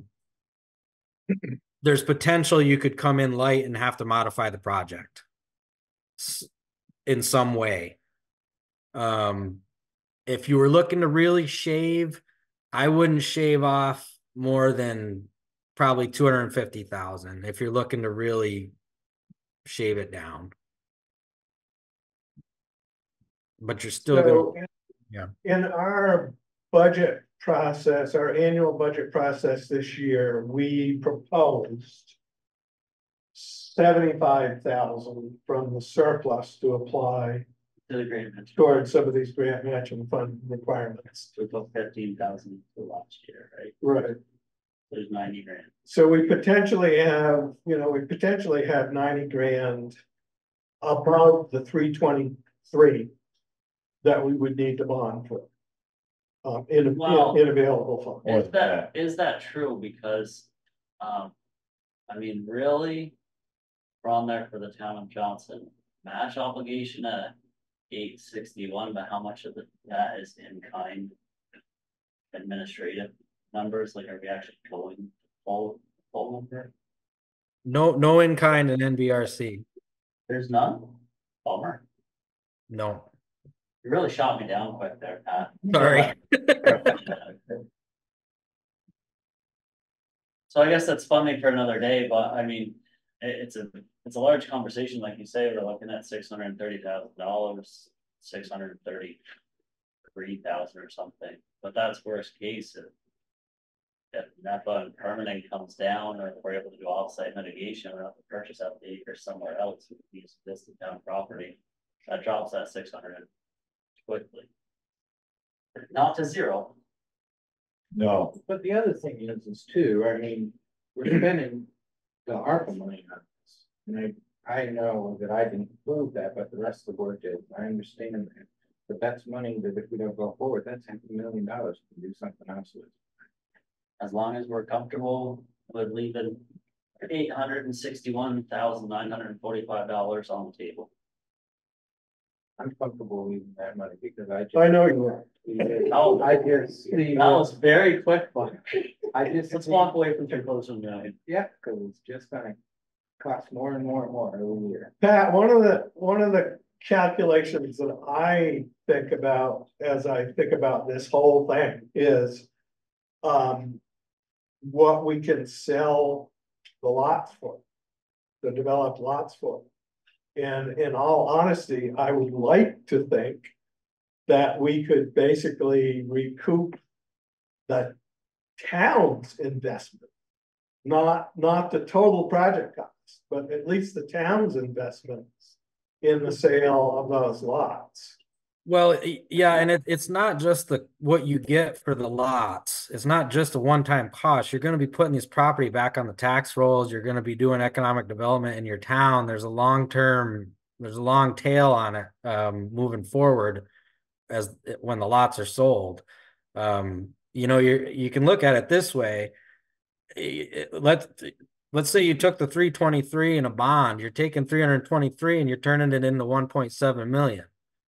You know, the ARPA funds are pennies from heaven. That's not going to happen again in our lifetimes, most likely. Hopefully not anyway. Hopefully we don't see another pandemic where something like that happens. But you're leveraging your dollars well into the future in terms of economic development and the bigger picture. Yeah. But yeah, at first, you know, it's going to be a little bit of a hit to start. Take the temperature of the board. So the decision you're really kind of hoping we'll make tonight is whether or not to go forward with the NEPA review. Well, two things. I mean, I'd love you to see you make a decision on the bond. But at a minimum, we need to know whether we can proceed with NEPA, with you all knowing that if you decide to abandon the project, you're gonna have to pay for the NEPA in full. What you have covered with your ARPA funds, well more than covered. Yeah, if we walked away from it, would be good. I think the bond conversation is probably not gonna happen tonight because we need to have that much wider agenda item. In the full board here too. Yeah, just giving temperature of the board. I'm not making a motion, but I am comfortable with proceeding the NEPA. Environmental assessment. The board member would like to make a motion. I would entertain that. I move we go forward and we get people. Second, Do you want a dollar amount fixed for that? Whatever it is here. up to a maximum of 40,006. Well, Yeah. 2006. Motion and a second, further discussion? All those in favor signify by saying aye. Aye. All those opposed? No. I'll do a roll call, Mark. No. You don't? Fine. There's 2 in favor and 1 against. I haven't voted. How do you break that out? You're chair, it needs to make a tie. All right. Breaks a tie. I guess we're going forward. I like to give that away in the roll call, Pat. You know, it really adds a lot of drama to our meeting. Well, good I'm roll. excited. Motion passed with Mark opposed, okay, Donna? I think the bond conversation would be good for planning, Tom. Which our 3rd meeting of the month is our planning meeting. So that conversation about a bond, we should definitely start having 2 weeks from today. Is that May 20th? No, it would be April 16th, Oh, the second half. 2nd meeting of the month. yeah, and I'd also like to throw into that conversation, Randall and I have been talking about the revolving loan fund, which is gonna come up as a subject later on tonight. And whether or not we can borrow from the revolving loan fund and ongoing discussions about that, so.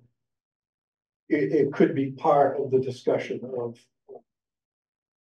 Meeting our obligation of the 323. Yep. So do you have what you need for tonight, Pat? Understand it. We got a great team here. It'd be great if you guys could all come back for the 16th meeting. But I think that's gets you moving forward on the industrial park. Yeah, so this is gonna get us moving some money. And it's gonna give us a partial notice to proceed and allow us to at least shake out the NEPA stuff. Just one thing I did want to point out in terms of the bond decision. This will get us started, but it's not going to get us there. So the sooner that can happen, the better. For several reasons. One is we're already 6 months into this without having done anything. So just keep that in mind. We do have a three-year window to get this done. The other is the bond vote's gonna. I'm 99.9% certain it's going to require a referendum in the town. So the town's going to have to vote on it. And that's going to take some time. Now we'll get a full legal decision on that, but all my sources have told me that's the case. So just keep that in mind. It is, yeah. Yep. If Rosemary nods her head, that's the case. Okay, well there you have it then. So we'll have to line all that up, which will take time and blah blah blah. You get it. So So one comment about the 6 months in already. As you well know, we've been trying to secure EDC funding. Yep. For this, and that's been a little bit of a rope across the road in terms of making a lot of forward momentum and movement. So if I know. if that needs to be explained to the NBRC folks, I'm sure you can do a good job of that. Yeah, I'll take care of that. No problem. And I've been getting updated on that as well. So, but now now we can get moving and get some things because NEPA is going to take a while. So, thanks a lot, everybody. Is there anything more for me? Okay, great. Thank you, Pat. Thank you. Thank you, Melissa. Thank you, Tori. Yeah, and feel free to email me or give me a call too if you got questions on any of this stuff or something's not clear. So This is question for the board. If we're 6 months in already, and I realize you were trying to secure the funds, but why didn't you start off with the NEPA 6 months ago? It only came up when Tyler came to our meeting. As far as I was concerned. It was right around budget time. Yeah. That's why we decided to set aside the 75. I think the honest answer to that question, Mike, is we were really hoping the EDA grant would come through and it would be an 80% match instead of a 50% match, which might have made that conversation a little easier. But you did budget back in December. Yep.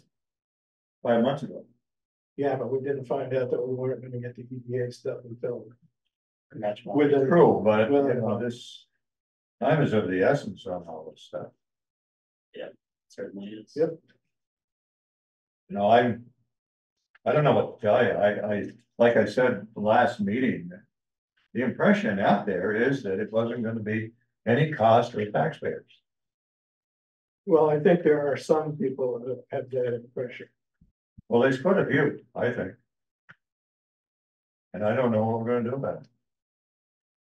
I think we're gonna get a really wealthy Benefactor, co-op board member. That you're living in a fantasy land. He's not even for the project anyway, so, but anyway, why would you want to give money to him? understood. Yeah, this on our agenda for April 16th. Next item, it's potential funding sources for the grocery store. Well, let's say email about that. I don't, is it in the packet?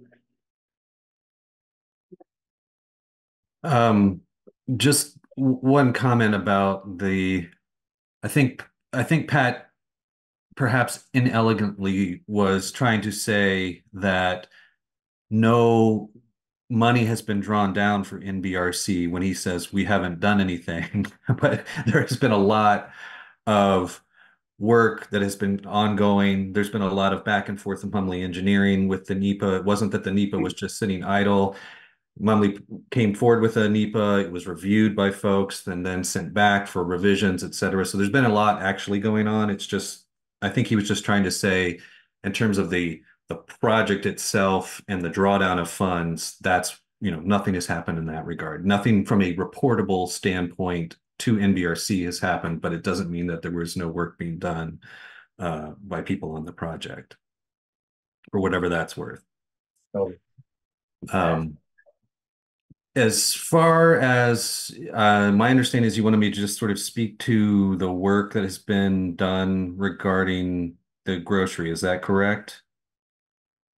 Yeah, just a quick synopsis. I thought there was, did you talk with somebody from that had?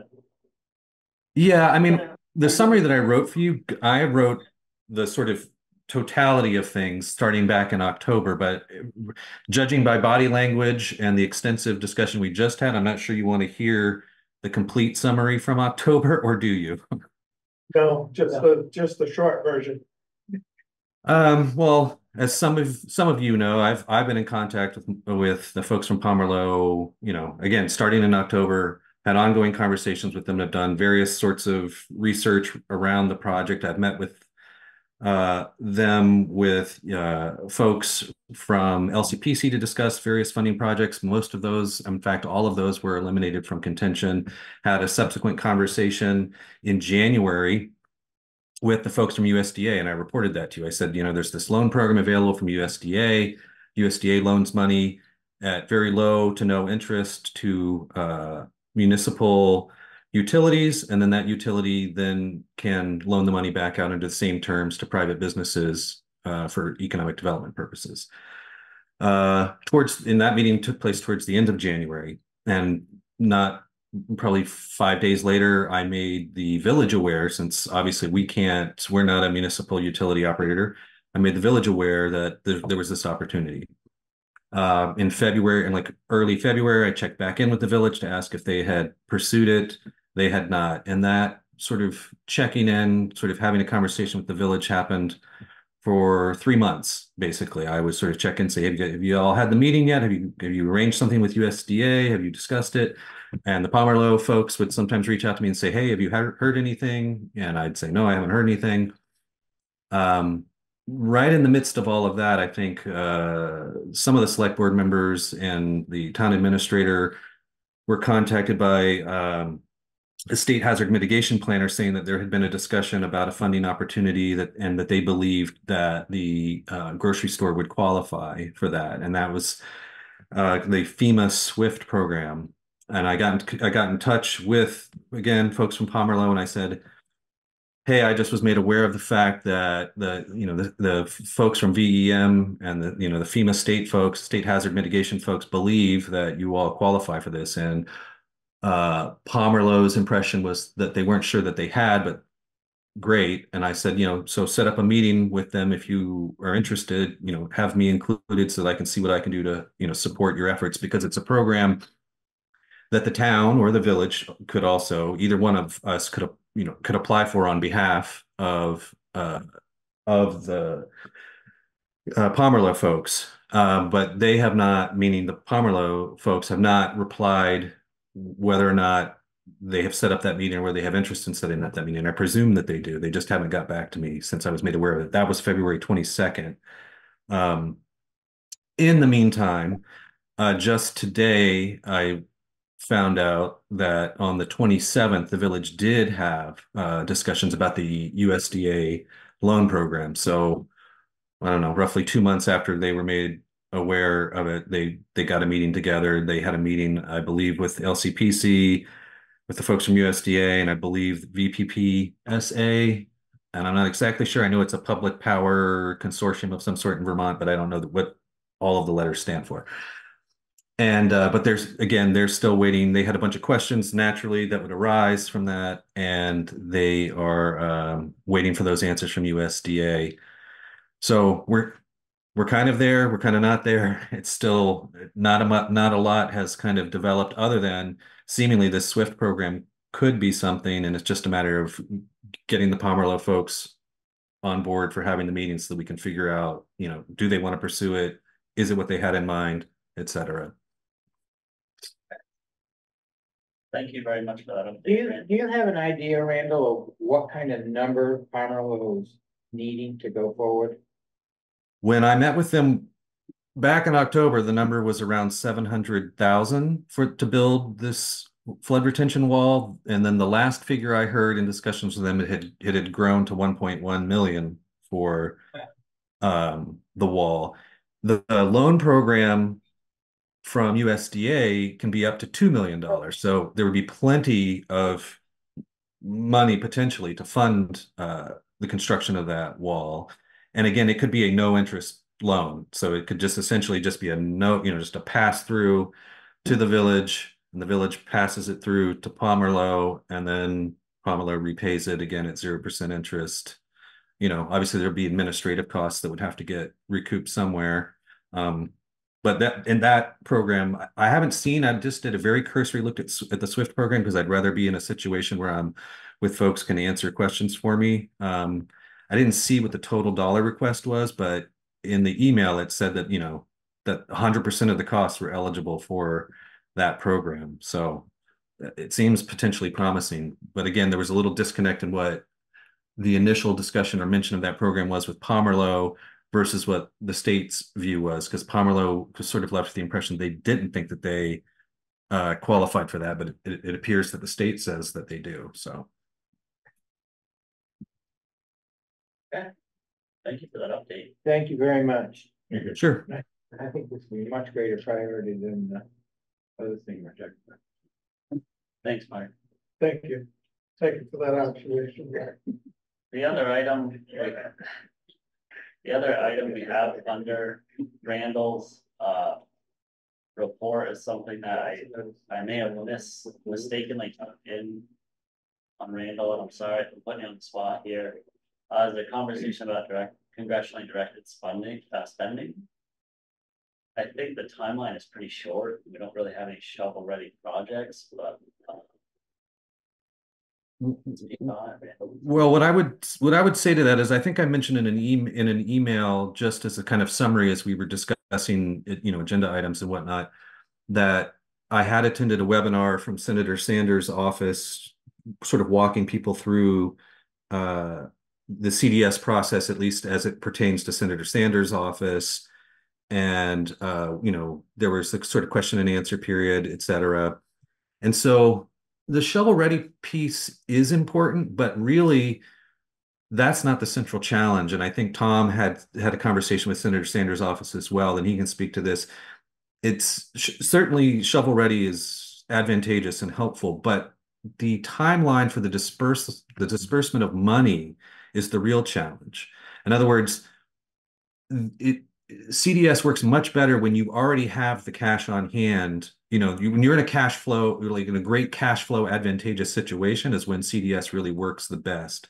Because I think Tom said today, correct me if I'm wrong, Tom, that the turnaround can be like 2 years from the acceptance and recommendation from one of the congressional representatives, and when the money actually makes it to you. And when you're working again, on some of these tight projects that have other funding stacks connected to them, that's the problem. It's really better when you have the money on hand, you expend it, and then you hopefully get it reimbursed, but it might be 2 years down the road and your project might already be complete at that point, that sort of thing. I didn't know if you wanted to chime in on that, Tom, or. So there's really two parts. One is the earliest that the project could be, it's highly competitive. I think Randall, in a conversation you and I had, you said there was 200 people at that webinar. So it's really competitive. There is a focus on communities that were impacted by the flood. However, we can only do projects that have not been started. So we won't be accepted for any funding if we've already started the project. And we can't work with projects that already have federal funding included. So you can't use it, say, for the MBRC project, the industrial park match, or we can't use it for the library for any overhead there. It would have to be a new project that has no federal funding tied to it, and it would have to. We put that in. I believe it's April 9th deadline, next Tuesday, which is fast, right? It's coming right around. I asked if there was assistance for writing the grant because our resources are limited right now. There are programs through USDA called the READY program to help us write a grant if you had a project in mind, but we'd have to be pretty far along on whatever project that is in mind. So the application's due April 9th. We wouldn't find out if we were accepted at the earliest until October 1st. But generally, according I was speaking with Senator Sanders' office, these projects get kicked down the road to the budget gets passed in January, February of next year. So we wouldn't even know if we were accepted. So we have to have a project plan that's just going to sit on the back burner until next winter. And then the project has to be fully funded by us. We have to float that cash for about 2 years to get reimbursed. Because of the state, the way the federal budget works is this money is allocated annually, and there is a risk that even though we were accepted and awarded the project, that funding might not come through because of future budget failures. It hasn't happened, but it's always a risk.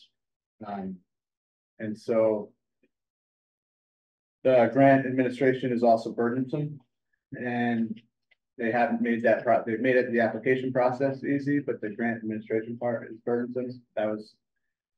That's where that READY program might come into, because there might be funding available to provide for that grant administration. My first 30,000 foot view is we don't have anything ready for that. Everything we have already has federal funding tied. The only thing, and I'm gonna hate you for bringing this up, is we might be able to apply for the industrial park because this doesn't have the same limits as the MBRC grant, so we could apply for the full 2 million. And if we were awarded the 2 million for CDS funding and just tell MBRC, okay, we're done, swallow the 50,000 that we already spent, so then our match is only it's 20% match.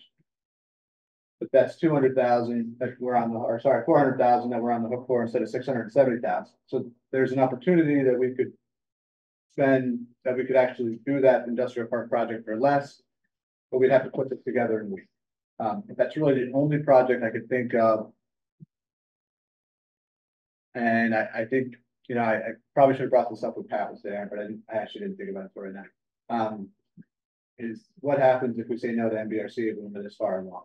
You know, and is that even an option to throw away that $750,000 to try to get 2 million? Or can both projects kind of go on hold until we hear, kind of like we did the EDA grant, can we put CDS funding out and put the industrial park on hold until we hear about that? You know, that's another risk that we're taking, right? So it's like, we're kind of juggling funding sources.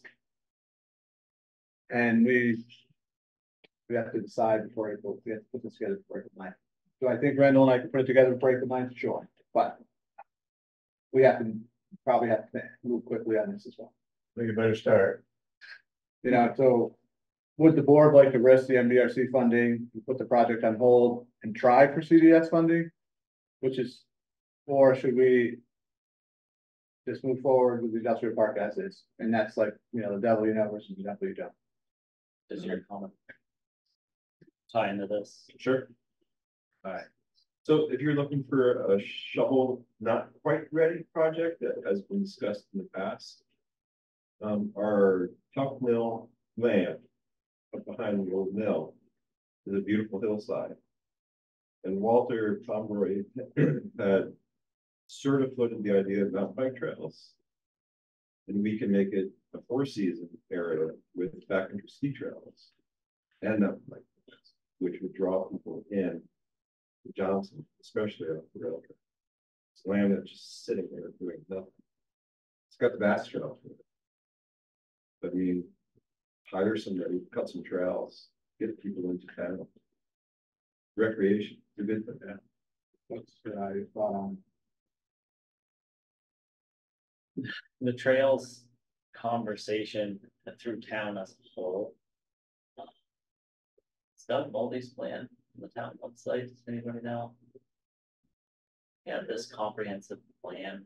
Trails plan. Yeah, the trails plan that kind of tied the paddlers trail and the long trail and with the rail trail and add another trail, I think. Johnson Farm and Garden back through town up to the college. So I support the trails idea. At this point, I would personally, I would like to sit down with the planning commission, ask them for a long-term vision plan for Legion Field, a long-term vision plan for that area. I don't know if specifically for congressionally directed spending, I want to shove that forward without just kind of a grander scheme. The Conservation Commission, I'm sure would want to be involved. Tree Board, that'll be an opportunity for them to do something up there too. The Conservation Commission has actually developed a long-term use plan for that property, right, Lois? Yeah, we have, but we haven't updated it. That's one of the things that I've been trying to raise funds for, but got nowhere for the ecological plan. So with Doug's idea of doing longer version trails, I don't think we need it. I'm just Katie's Falls, when they did their mountain bike trails, the place is swamped with people. Jeffersonville's got a place that they cut. It's swamped with people. The backcountry ski areas that the state's been working on with some nonprofits, they're swamped. They draw people in. I think what it's fun. Yeah, and it's exhilarating. We got a gorgeous hillside, and it's more than just long duration trails. We got the rail trail already. Oh, we already have back roads, so this would be a phenomenal area for people to recreate. Yeah, I don't disagree. Yeah. I'm just saying in terms of this conversation. I do next Friday, we can't even get the village's permission till Wednesday. Do we put all the work in? The village says no. I don't know what the likelihood of that is, but I can guarantee you that we only have 50% of the say. Plus deadlines and larger plans. It's a good point. Thank you for bringing it up. Maybe I could reach out to like Kelly Spiro's her name. What I was gonna say is we should talk about trails in our annual planning meeting. What I was gonna say for congressionally directed spending is the way I kind of see it for this year. We're gonna redo the covered bridge on Waterfront. Okay. I'd like to see it on our annual calendar. The October, September timeframe to actually sit down and kind of have a plan for the board where you guys and the rest of the employees kind of have time to come up with a plan that would be good to submit instead of this, oh crap, we have, you know, you don't. Yeah, it's like a conundrum, right? Like we have grants what? dictate our projects, or do we have a project to finance for, you know? For you. In the sense. The rest of the board can weigh in. That's just how I see it for this year, and I could be way off. I'm with you, but I think we should be aware that this grant possibility is out there at an earlier time. And to answer your question, do we chase grants or do we chase projects? I think we need more planning, and Yes, we need, I think we're putting so much emphasis on the timelines of grant. We're putting the cart ahead of the horse so often. I mean, I think what we really need to do is just like, you know, tie up the loose end and like update the conservation committee's plan. And then you know what, like those grants are gonna fall into place, you know, and like, let's update Legion Field's plan and they're gonna fall into place. And like, whatever the vision of Johnson is, like right now, if we make that plan, all the money, we're at the tip of the pyramid. We're one of the 4 worst towns in the state. If we say this is what we want, we're gonna get it, but we have to like have that plan together. And so really what we should do is come together for that plan right away, you know, like figure out what does this community really want. right. The planning commission has kind of really worked close with us. Yeah, we gotta get them probably to a meeting, or we gotta get to their meeting. I think it'd be nice to see like, I think it'd be nice that if the select board could organize the committees more, where you come to us and you say, okay, what's all of the things you would want a grant for? Like a list, and then whether it's the planning commission or you guys go through it and assess, like prioritize it, and then give that to Randall, and then he can move forward and go, like we would have more things organized. And but I think it needs to come from you guys down to the commissions and committees and give us direction on what to give you. I think that's really great, but I think part of there's like a little bit like some stuff like the planning commission and conservation commission are like, they actually have powers outside of the select board's authority, and really they should be directing the select board statutorily, which is like this conundrum, right? Mm-hmm. And so like the planning commission is asking the select board for insight, and the select board is hoping that the planning commission does their statutory duty. And I think really we should just have a meeting together and say, Yeah. What does Johnson want? Like, it's not about the planning commission select board. It's like, what's the future of Johnson? Like, that's the larger theoretical entity that we're all working for, right? Yeah, I just know like all my committees. This is and good commissions info, have ideas. but we are kind of falling behind, and this is just about this congressionally directed spending this year. I do encourage you to come to the planning meeting, really do. It's good info, I'm not trying to cut it. Yeah. Can I just chime in with one last thing, Chair? You basically read my mind, and I think that's the ongoing working assumption that I've had is it's great to be aware of these things. Now we know, right? We only have a week for this. So to me, there's no realistic way that you're going to meet that deadline. But now we know. Now we know this opportunity exists. We know the basic parameters of it. Now we can begin the planning so that we are perfectly positioned by the time it comes around next time.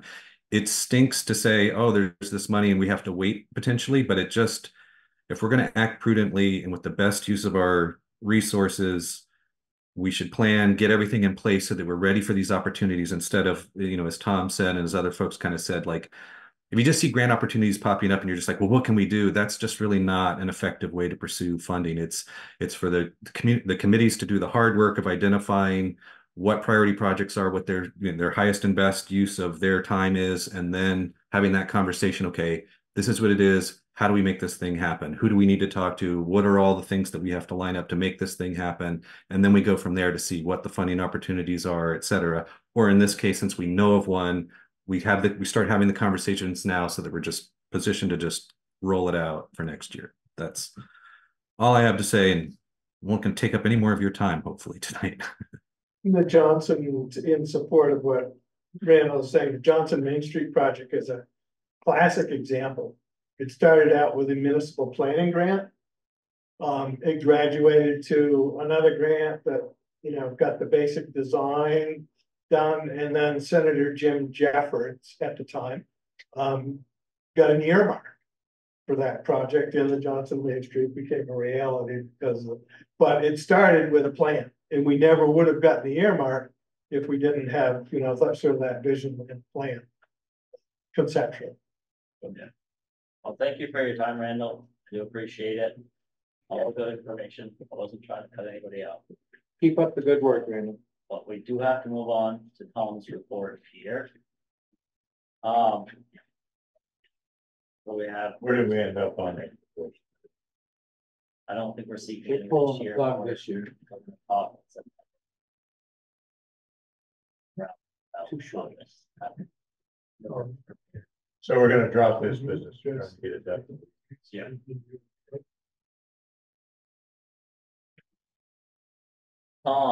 First thing on your report is review bio applications. Can I jump? I put it in my report to the board, that one that you guys get, kind of like the day-to-day what's going on, but Jason touched on it earlier about the purchasing policy. And in the packet, you'll see item 7B.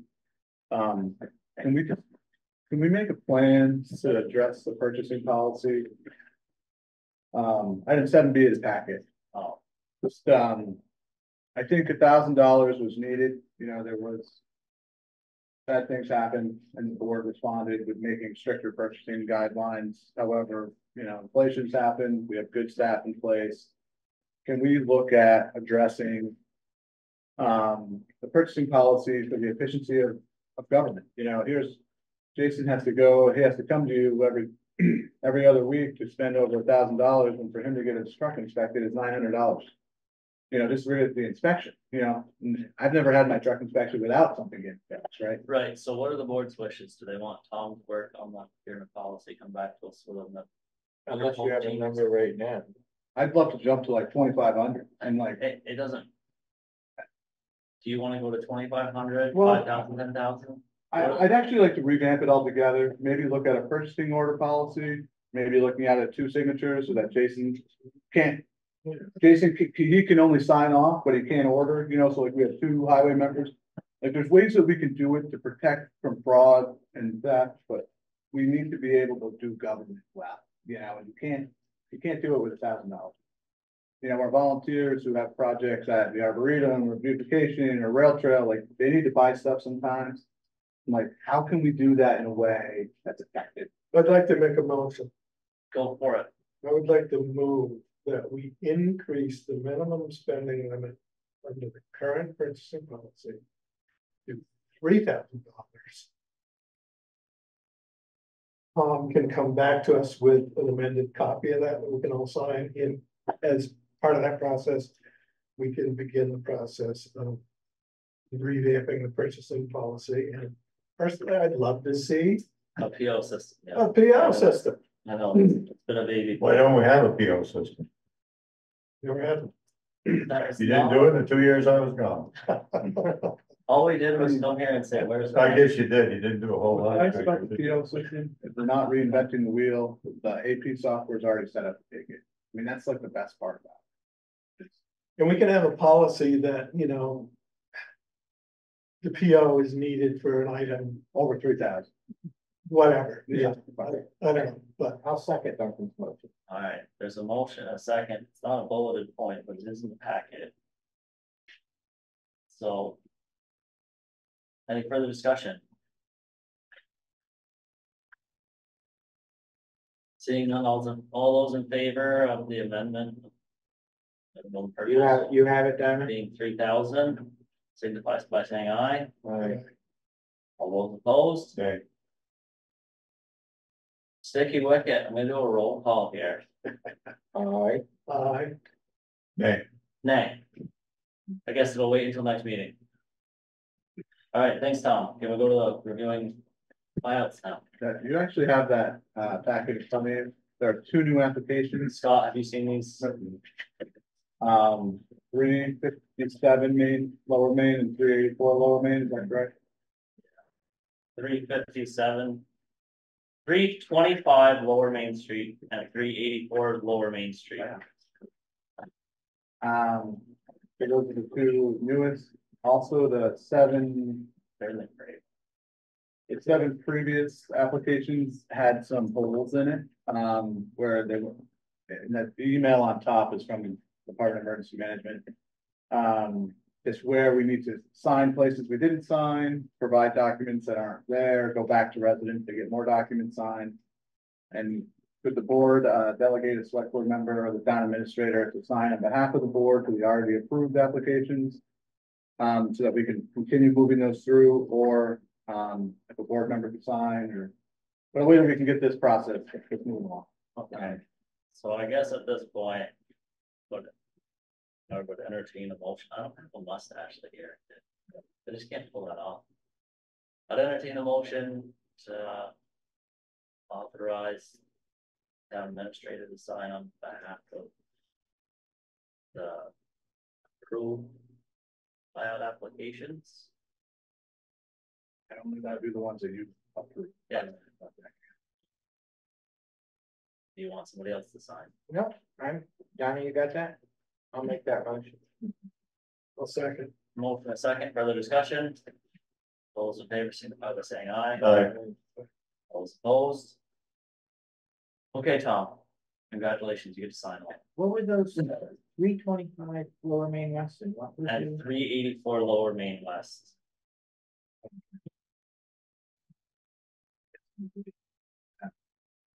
$25 is on this side, right? Yeah. 84 is on that side. And those applications are in our packet. No, Scott has them right now. There's sensitive information. Yeah, So but we can give name and address. That's only 2 identifiers. Right. So 325 and 384 are both owned by Daryl and Gene Draper, I believe.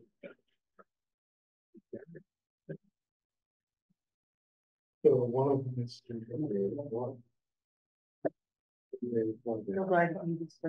Diabetes clinic. And the other, do you know what the other one is? Next door. Right next door? Your Community space. guys, why aren't we doing a buyout on the municipal building? Yeah, that's fine. We didn't lose half its value. Sorry. What are the board's wishes with the current applications? A previous board had, You see any issues? it's the great ones. I don't see why we have to prove them if they're down. People Are were, you making a motion? yes, I moved that we approve the applications that were submitted for this meeting at 325, 3 and 4 Lower Main West, and was there another one, just those 2? That's those 2. You got that, 325 and 384 Lower Main West application. And then is your motion to authorize Tom to sign on behalf of the town? We just did, if we pass this. Oh, I guess if we did it, you're good to go. All right, Hard well, luck. first we need to vote on the Second. Motion and a second, further discussion. All those in favor signify by saying aye. Aye. All those opposed, It's wide. we have 2 more buyouts. Next item on your report, Tom, is the beautification mini grants. It is a little write-up, but could you just give us a brief description? Sure. Yep, so 3 of us are here to represent the beautification committee. All 3 of you.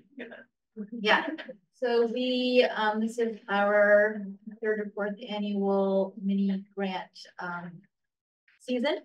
And we, didn't get many applications this year, but the ones that we did get, we discussed and approved. One is Dee Lupoyer doing flowers again at the community bread oven. This will be the 3rd summer that she's done that. And everyone seems to really enjoy those, and she maintains them beautifully. It's for $100.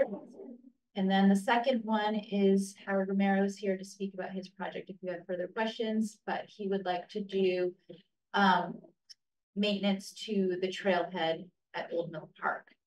And we discussed that at length as a committee and decided that we did think that that fell under the parameters of our mini grants.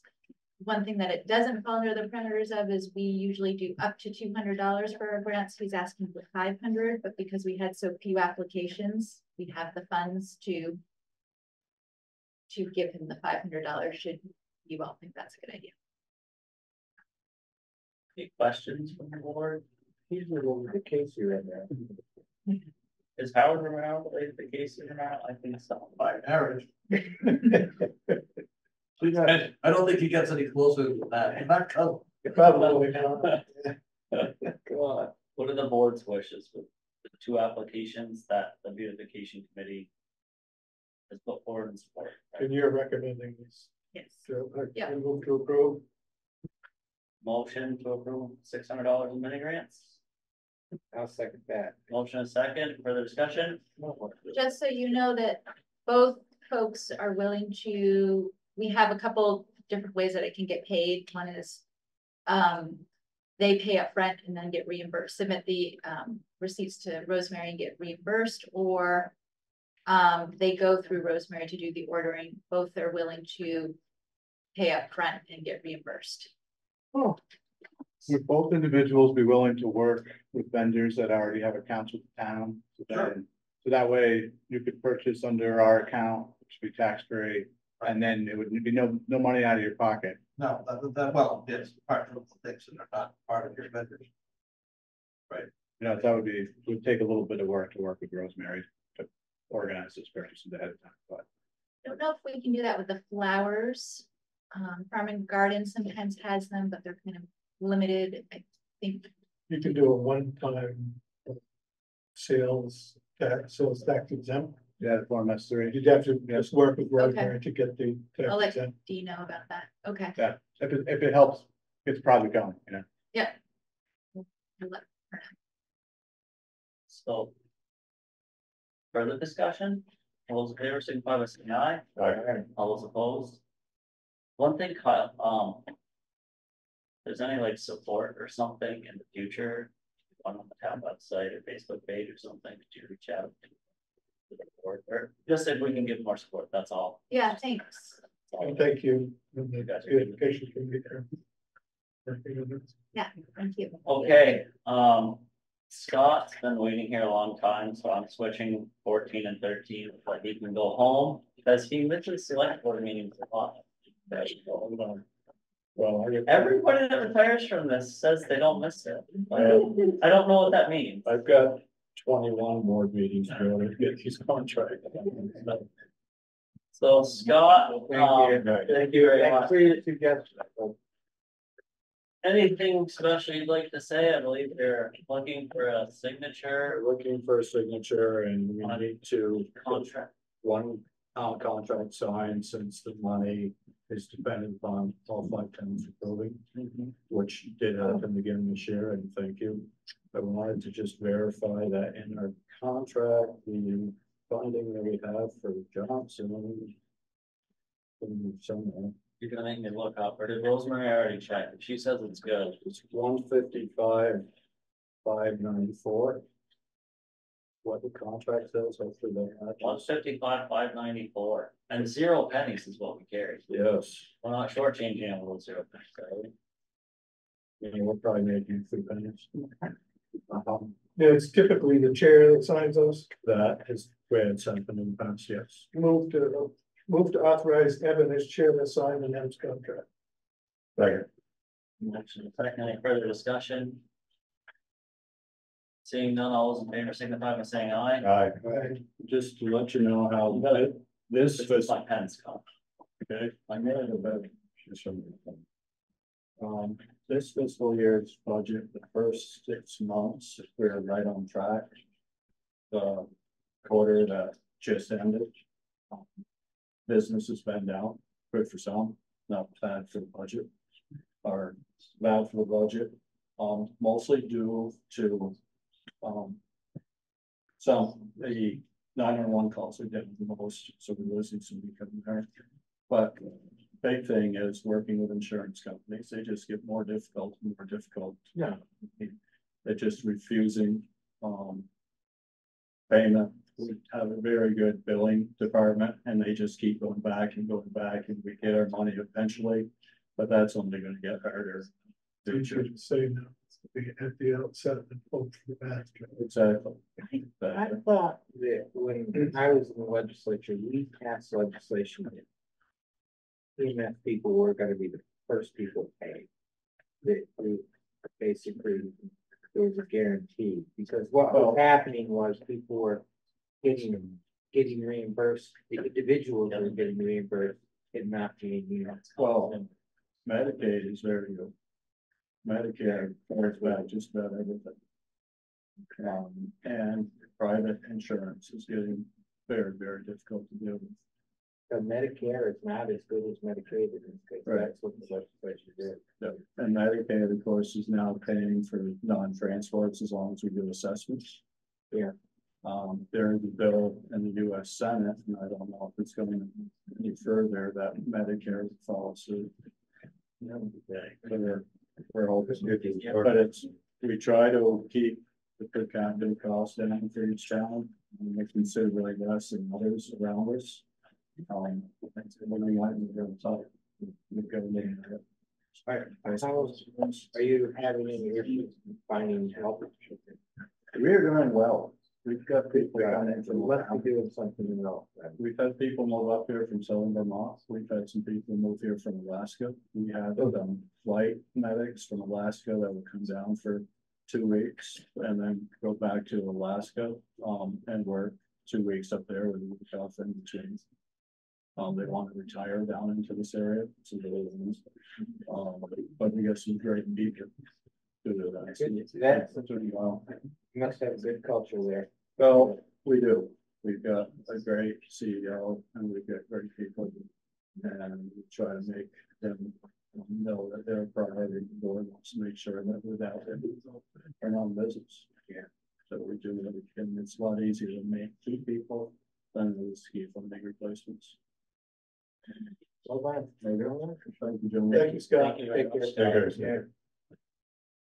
All right, back to regular, revolving loan fund ratification.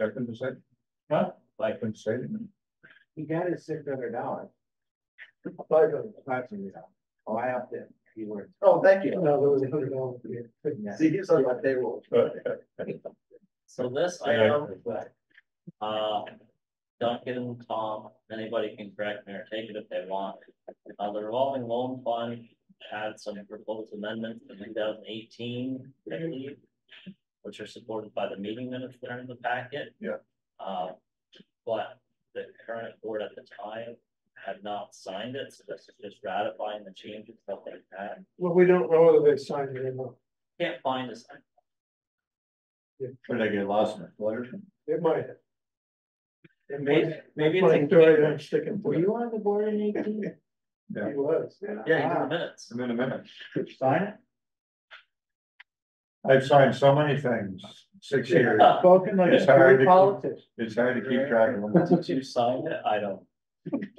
So what are the board's wishes on ratifying the proposed changes as accepted by the previous board? It has to be done. Yeah. We can't say no. I move to approve the copy. Do you have a signature copy, Tom? Yeah, I gave it to Evan. Okay. Oh, I don't know. Really? Really? Oh, we got a freshman here. God darn. All you need is the last page. So the, Well, but it's double sided. it is, so it is too. We don't need a double sided one. Do we? You want to just go for a freshman? That's what I'm doing right now. So there's a motion. I think he didn't really finish his motion. My motion was to approve the, to ratify the copy of the revolving loan fund as signed by the members in 2018, which were Erica Goodnett, Kitty Duffoli, Carlos, and Michael Dunn. Motion on the floor. Second. Motion second, any further discussion? All those in favor signify by saying aye. Aye. Aye. All those opposed? And the ayes have it. We're waiting for a copy. I'm sort of confused by the motion because you're saying as signed by the members, but I thought the issue was that you couldn't find a sign. As approved, Oh, as approved. as It's approved signed. by the members. And you And it may well have been signed, we just can't find a signed copy. you can put down, as of, November 19th, 2018. Because that's when the minutes Wasn't it 10/15? approved, well, it was November 19th, 2018, On the minutes. on the minute. That's when the minutes were approved. But the meeting was 10/15. Okay, yeah. Sorry. Rosemary, are you okay with signing this? Probably. For the second from the top. We like to keep you guessing. Thank you. It actually doesn't signify anything. I've had more fun with that over the years. All right, our next item, as this is going around for signature, is municipal building options. Is that something you would like to take, Tom? Sure, I think this is just a formal acknowledgement that before rumors start flying around. Just that, if there's a discussion to move. If there's a discussion to move the municipal building closer to the village or off the floodplain, that the board may look into it, you know, just so that it's. Just, you know, there was some options for funding, maybe put the municipal building with the library. There was a thought about maybe even stepping into the McClellan building, although that's no longer an option, but as part of the general planning for how to recover from this flood, it might include getting out of this building, and or it might include staying in this building, but to have an idea that's not discussed by the board floating around is not a good idea for the town either. You know, just to say that discussions are happening, you know, and it comes up all the time randomly. Especially when we talk about the mitigation efforts, like what happens if we can't. We're gonna find out next week whether or not we have a certificate of elevation that allows this mitigation project to go forward. What if that falls through? Then the next thing we look at is the FEMA, I believe it's called the BRIC program, to move off out of the floodplain. You know, there's on Thursday, the village is looking at a meeting to look at options around town for the sewage treatment center. You know, one of those might be right in the backyard of this municipal building. Not the best one, it's not the first one, but it's an option. You mean on the parking lot, right? Yeah, you know, and so there's like just, so before any of these things go too far down the road, just acknowledge that in the next couple of weeks, we might have a harder decision on our hands than we're ready for, and just know that when you get an email, you're no longer surprised. Is there a board action associated with this? No, just a simple formal acknowledgement that, like, as these moving parts come into play. If any board member is specifically against the idea of potentially moving this building out of floodplain, now it's time to say that you're against it. Yeah, so. Yeah, I'm not opposed to the concept of having future discussions about it if needed. I'm a little concerned with the statement closer to the village. Sorry. Because closer to the village, I mean, Legion Field is probably further away from the village than this building. You know, that was misspoken. You know, like one of the discussions was, the cost to put a second story on the library. So say the library grant goes through. The cost to put a second story on the addition, the 40 by 40 addition, is $560,000. There is FEMA funding available for us to get off the floodplain. And so at the time that grant is approved, if the mitigation work gets denied here, we might be having that discussion in a month or two. But we should acknowledge that those options are happening, you know, outside of our control. And that when they get presented, we're not blindsided. And just that you know, and if we're gonna put it on the second story, we need to do that at the time of the construction versus coming back in 3 years and saying, okay, we just got flooded again. Let's tear off the roof and put it on, you know, and then if we're gonna do it at the library, it also means we gotta put a vault in the basement or a vault in the first floor. So there's like few moving parts to whatever the future is that just fall into place sometimes by outside decisions. And I guess that's all this is saying, right now we have a lot of moving parts with the sewage treatment center. We have moving parts with the certificate of elevation. We have moving parts with the library grant. And just, you know, who knows what the future holds, but just know that if you have an option or an idea, it might be worth thinking about, talking about, or whatever that is. Thank you for the update. It's all it is just a formal, hey, hello, this is being discussed at times. I do believe if we move forward with any of these type of ideas, let's say for a new municipal office building, I think they ought to enter into talks with the village and have it wholly owned by the town and charge rent to the village. I could not agree that an agreement to clarify ownership would be so appreciative from my perspective. Every single day, there's a gray area for which the village manager and I have to debate and decide. 9 times out of 10, they go smoothly. 1 out of 10, they do not. Well, and I think that after a number of these things get all cleared up, and maybe that could be a discussion in our next joint meeting. Yep. With the town assuming full responsibility from the municipal office and charging the village rent. I think the single largest problem right now is that clock tower and how it has deferred maintenance.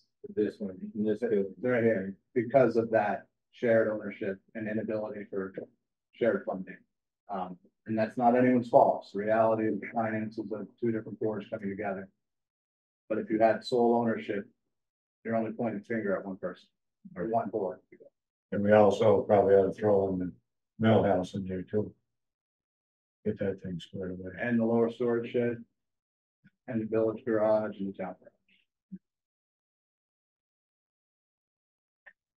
That'll be a fun joint meeting. Well, it has to be discussed. Yep. Yeah, it's certainly worth the discussion, sure, seeing where they're at. I do have a question. If, and again, this is way down the road, maybe it doesn't need to be discussed, but if you were to vacate the building here, what happens to the building? You know, I think that's a really good Make question. a great sewer plant. Yeah, but Well, Not much better. Not much better. what's interesting is like, you know, the town, right now, the town has it assessed at 1.5 million. And if the town would sell that and build an addition for 50% of that, say it's 750,000 and put an addition on the library for 560, we walk away cash flow positive, don't we? And that might be a decision that's forced by the cost of the sewage treatment plant, wherever that ends up. You know, it might also be a decision forced by, we can't afford to do the mitigation efforts because FEMA will no longer pay for it because of the height of the first floor windows. And when those decisions are going to come before the board, whether the board's ready for them or not, you know, and there's just so many moving pieces right now. So the only other thing I want to do is just make a comment on the wastewater treatment plant. I know this keeps getting booted back to the village, but that's a key part to this whole community, town included, because it covers the college, it actually covers your industrial park, town residents and village residents. It's huge. It's our safety net for our community. So we probably shouldn't treat it so much like, oh, it's a village issue. Probably the single largest problem since flood. Yeah. Just. Do you think the village would agree to that? Yeah. Yeah. It affects everything. I agree. I just don't think. I think they're strongly empowered. I think it's their baby. Legally, it is, but community-wide, it's a community issue. I don't think there should be a dividing line. It just could cripple us if we don't get that fixed. At one time, there was a trustee that wanted to have more sewer hookups from the town to go to the wastewater treatment. Yeah. So they could bring in the revenue. Right. I guess if they still had extra capacity. They They do. do almost 40% capacity. Reserve capacity. Especially as the college spirals. If the college goes out, the sewage plant's probably gonna go under.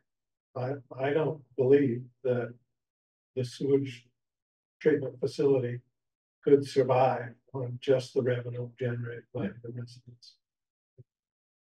I don't think so. I don't really look at those budgets, so I don't know. They're tight. Well, they're, Yeah, the you college dealt is, with them for the years. college is 30% of the, 25 to 30% of the revenue of electric, water, and sewer. All of them. And of all of those things, the wastewater treatment plant could least afford, in my opinion, could least afford the loss of revenue. The village has got some real things to deal with here. Okay. Yeah, Thank back you for on, the update. back on topic. Noted. And maybe the village would mean all the municipal. I'm guessing they're gonna vote to merge. Yeah. Yeah. But thank you for the update, Tom, and I guess that's a wonderful heads up to know there will be decisions that need to come from the board. Yeah. The mitigation of this building is prohibitive there. Yeah, I know, right? Don't have the answer right now, it's just Scary thought. Hey, heads up, guys, my flood tomorrow. I know there's. No, it's later. So, Tom, you had circulated an email to all of us asking us to either come or be involved in a meeting on the 4th. That's been rescheduled. 8 to 9, 9. correct, I think at 9:30. So just, just a heads up, if you guys haven't paid attention to that. I know you probably can't make it, but which meeting. It's which FEMA mitigation will be on Oh. site, so like there's Jim, I can't say his last name, but he's like our FEMA representative who's supporting us. Ron, the FEMA consultant, will be there. I think Gene Kelly and Gene Engel, Kelly Van Dorn will be there from the library. I'll be there. But it would be great if the select board member could be there just to. We're gonna get the full rundown of. we can't have more than 3. Oh yeah, so two. Yeah, more than two. So if 2 could show up, that would be great. Just to like hear from the horse's mouth that like where we hopefully we have the certificate of elevation by then. And it would just be great to know what we're missing, what we're looking at for timelines and other options that are available if it doesn't fall through. We're gonna meet over to the school, aren't we? Probably meet right here. Yeah, I'll try to make that. You can make that too, can't you? Okay. Probably, my schedule is so tight being retired, but it's really tough to see one. That's like mine.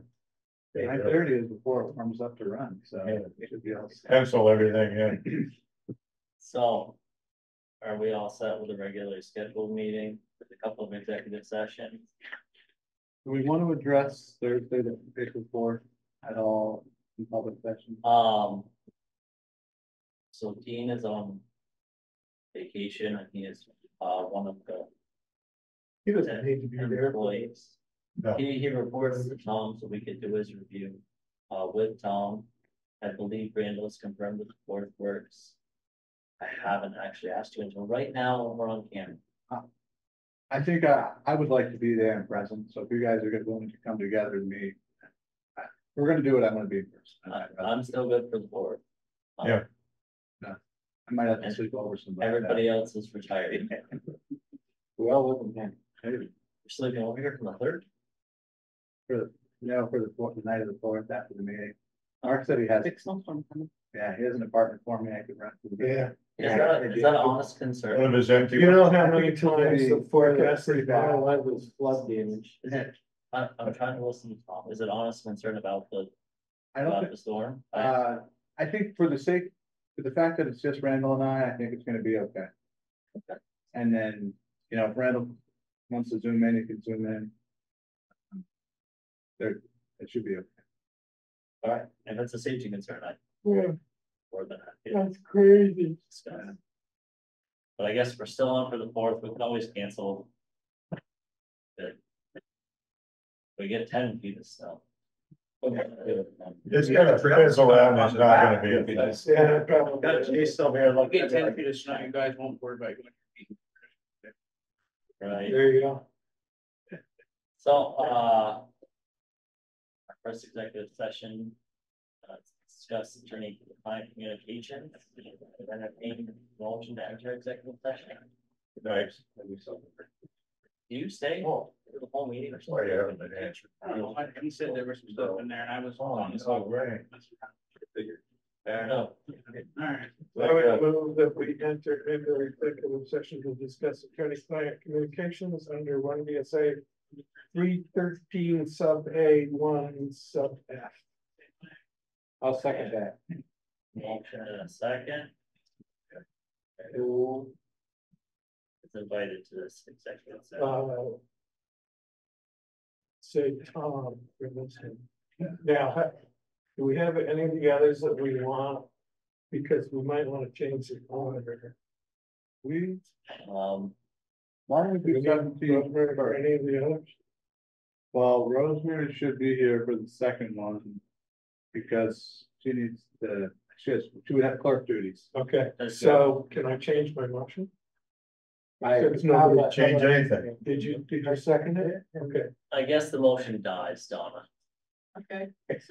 I'll make a new I motion. never called it. I'll make a new motion. How Can I about do that? Sure. I make a motion to go into executive session for the negotiating or securing of a possible real estate purchase or lease option under 1 VSA 313A sub 2. Motion on the floor, Second. motion a second. Who's coming to this executive session? With Tom and Rosemary being invited. Cool. All those in favor signify by saying aye. Aye. All those opposed? Board's entering executive session at 9:12.